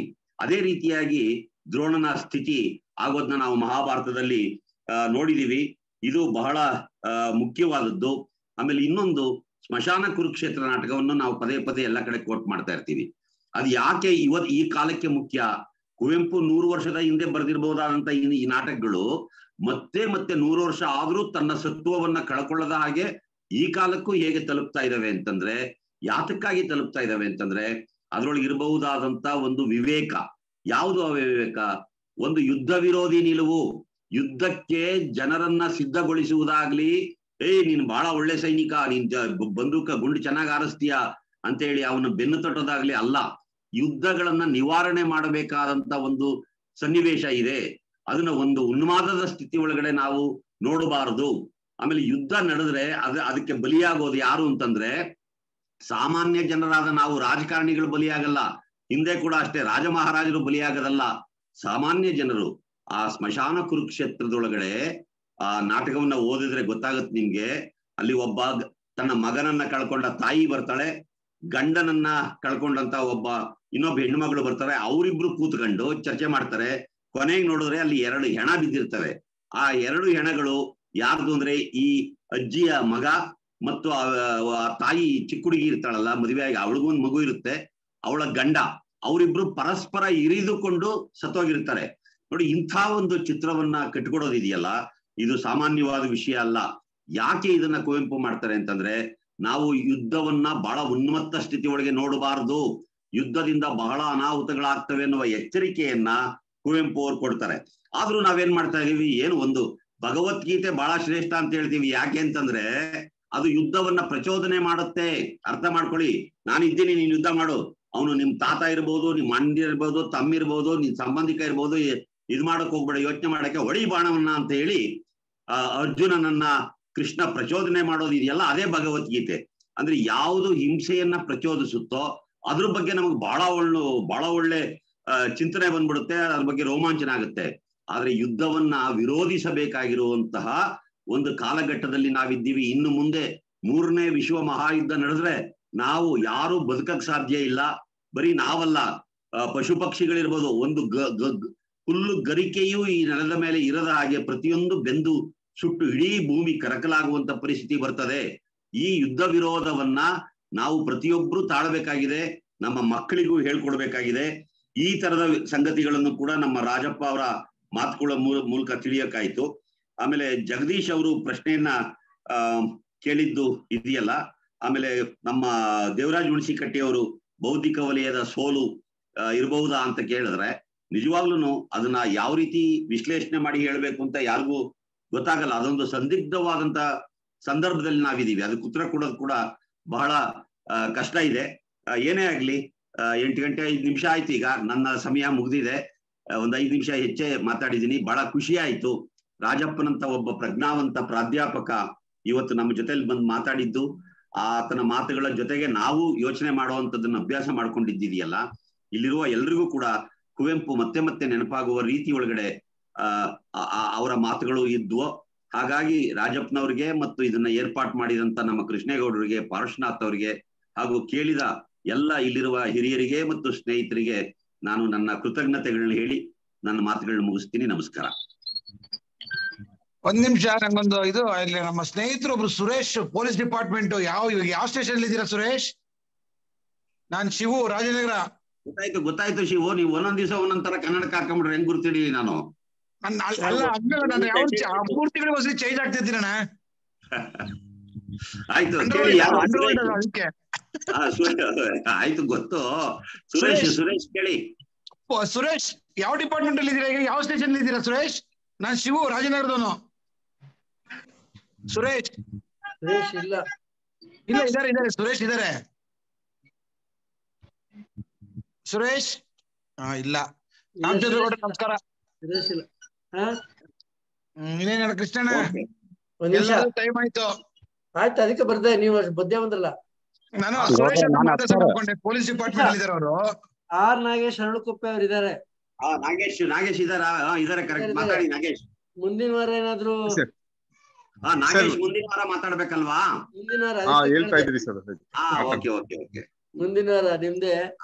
ಆಮೇಲೆ ಇಲ್ಲಿ ಹೆಬ್ಬಾಲೆ ಲಿಂಗರಾಜು ಅವರು, ಜಾಕೀರ್ ಹುಸೇನು ಇವರೆಲ್ಲ ಇದಾರೆ, ನಮ್ ಚಂದ್ರಶೇಖರ್ ಹಡಪದ್ದಿ ಎಲ್ಲ ಇದಾರೆ. ಅವರು ಯಾರಾದ್ರೂ ಒಂದೊಂದು ವಾರ ಮಾತಾಡೋದಕ್ಕೆ ಇದಾದ್ರೆ ನಾಳೆ ಅವ್ರನ್ನ ಮಾತಾಡಿಸಿ ಕನ್ಫರ್ಮ್ ಮಾಡ್ಕೊಳ್ಳೋಣ. ಸರ್ ಅಫ್ಸರ್ ಅಲಿ ಖಾನ್ ಹೇಳಿ ಸರ್, ಏನ್ ಹೇಳೋದು? ಮುಸ್ಲಿಮ್ಸ್ ಇದ್ರು, ಯಾರು ಸರ್ ಅವರು? ಅಫ್ಸರ್ ಅಲಿ ಖಾನ್ ನಮಸ್ಕಾರ. ಆನೇಕಲ್ಲಿಂದ ಕುವೆಂಪು ಅವ್ರದ್ದು ಗಾಯನ ಕಾರ್ಯಕ್ರಮ ಒಂದ್ಸರಿ ನಡ್ಸ್ಕೊಟ್ಟಿವಿ ಸರ್ ಇದ್ರಲ್ಲಿ ಮೀಟಿಂಗ್ ಅಲ್ಲಿ. ಅದಕ್ಕೆ ಅಪ್ರಿಶಿಯೇಟೆಡ್, ಅದಕ್ಕೆ ನಂಗೆ ಖುಷಿ ಆಯ್ತು. ಆಮೇಲೆ ಇನ್ನೊಂದು ಕಾರ್ಯಕ್ರಮ ಕುವೆಂಪು ಅವ್ರದ್ದು ಆನೇಕಲ್ಲಲ್ಲಿ ಕಾರ್ಯಕ್ರಮ ನಡ್ಸ್ಕೊಡ್ತೀವಿ, ವೇದಿಕೆ ಕೊಡ್ತೀವಿ ನಾವು ಜನ ಸೇರಿಸಿ. ಓಕೆ ಅಣ್ಣ, ಥ್ಯಾಂಕ್ಸ್ ನೋಡಪ್ಪ. ಅಫ್ಸರ್ ಹೇಳಿ ಸರ್. ವಿಡಿಯೋ ಮಾಡು ನೋಡೋಣ, ತುಂಬಾ ದಿನ ಆಯ್ತು ನೋಡಿ.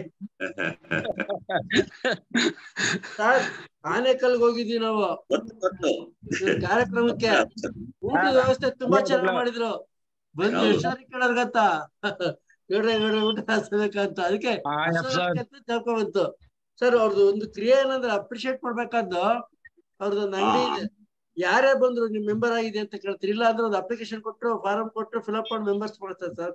ಇದು ಅಫ್ಸರ್ ಅಲಿ ಖಾನ್ ಎಲ್ಲಾ ಕನ್ನಡ ಸಾಹಿತ್ಯ ಪರಿಷತ್ ಮೆಂಬರ್ ಮಾಡಿಸೋದೇ ಅಫ್ಸರ್ ಅಲಿ ಖಾನ್ ಕೆಲಸ. ಧನ್ಯವಾದಗಳು ಸರ್. ಈಗ ಕುವೆಂಪು ಅವ್ರದ್ದು ಬರೋ ವಾರ ಗೀತಾ ಗಾಯನ ಒಂದು ಮಾಡಿಸ್ಕೊಡಿ ಸರ್ ನಿಮ್ಮ ಝೂಮ್ ಮೀಟಿಂಗ್ ಅಲ್ಲಿ. ಝೂಮ್ ಮೀಟಿಂಗ್ ಯಾರು ಮಾಡ್ತೀರಾ? ಗೀತೆಗಳ ಗಾಯನ ನಡೆಸಿದ ಕಾರ್ಯಕ್ರಮ ಕೊಡಿ ಸರ್. ಚರ್ಚೆಗಳಾಗ್ತಾ ಇದಾವೆ.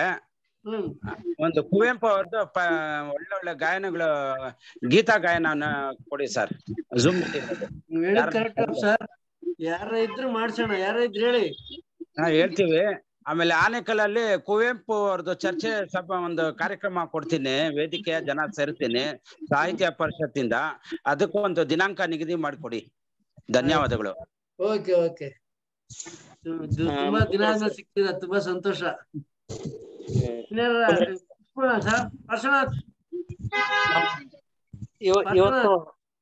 ಇವತ್ತು ನಮ್ಮ ಕೆಂಪೇಗೌಡ, ಒಂದ್ ನಿಮಿಷ ಕೆಂಪೇಗೌಡ ಕಂಡಂಗ ಆಯ್ತು.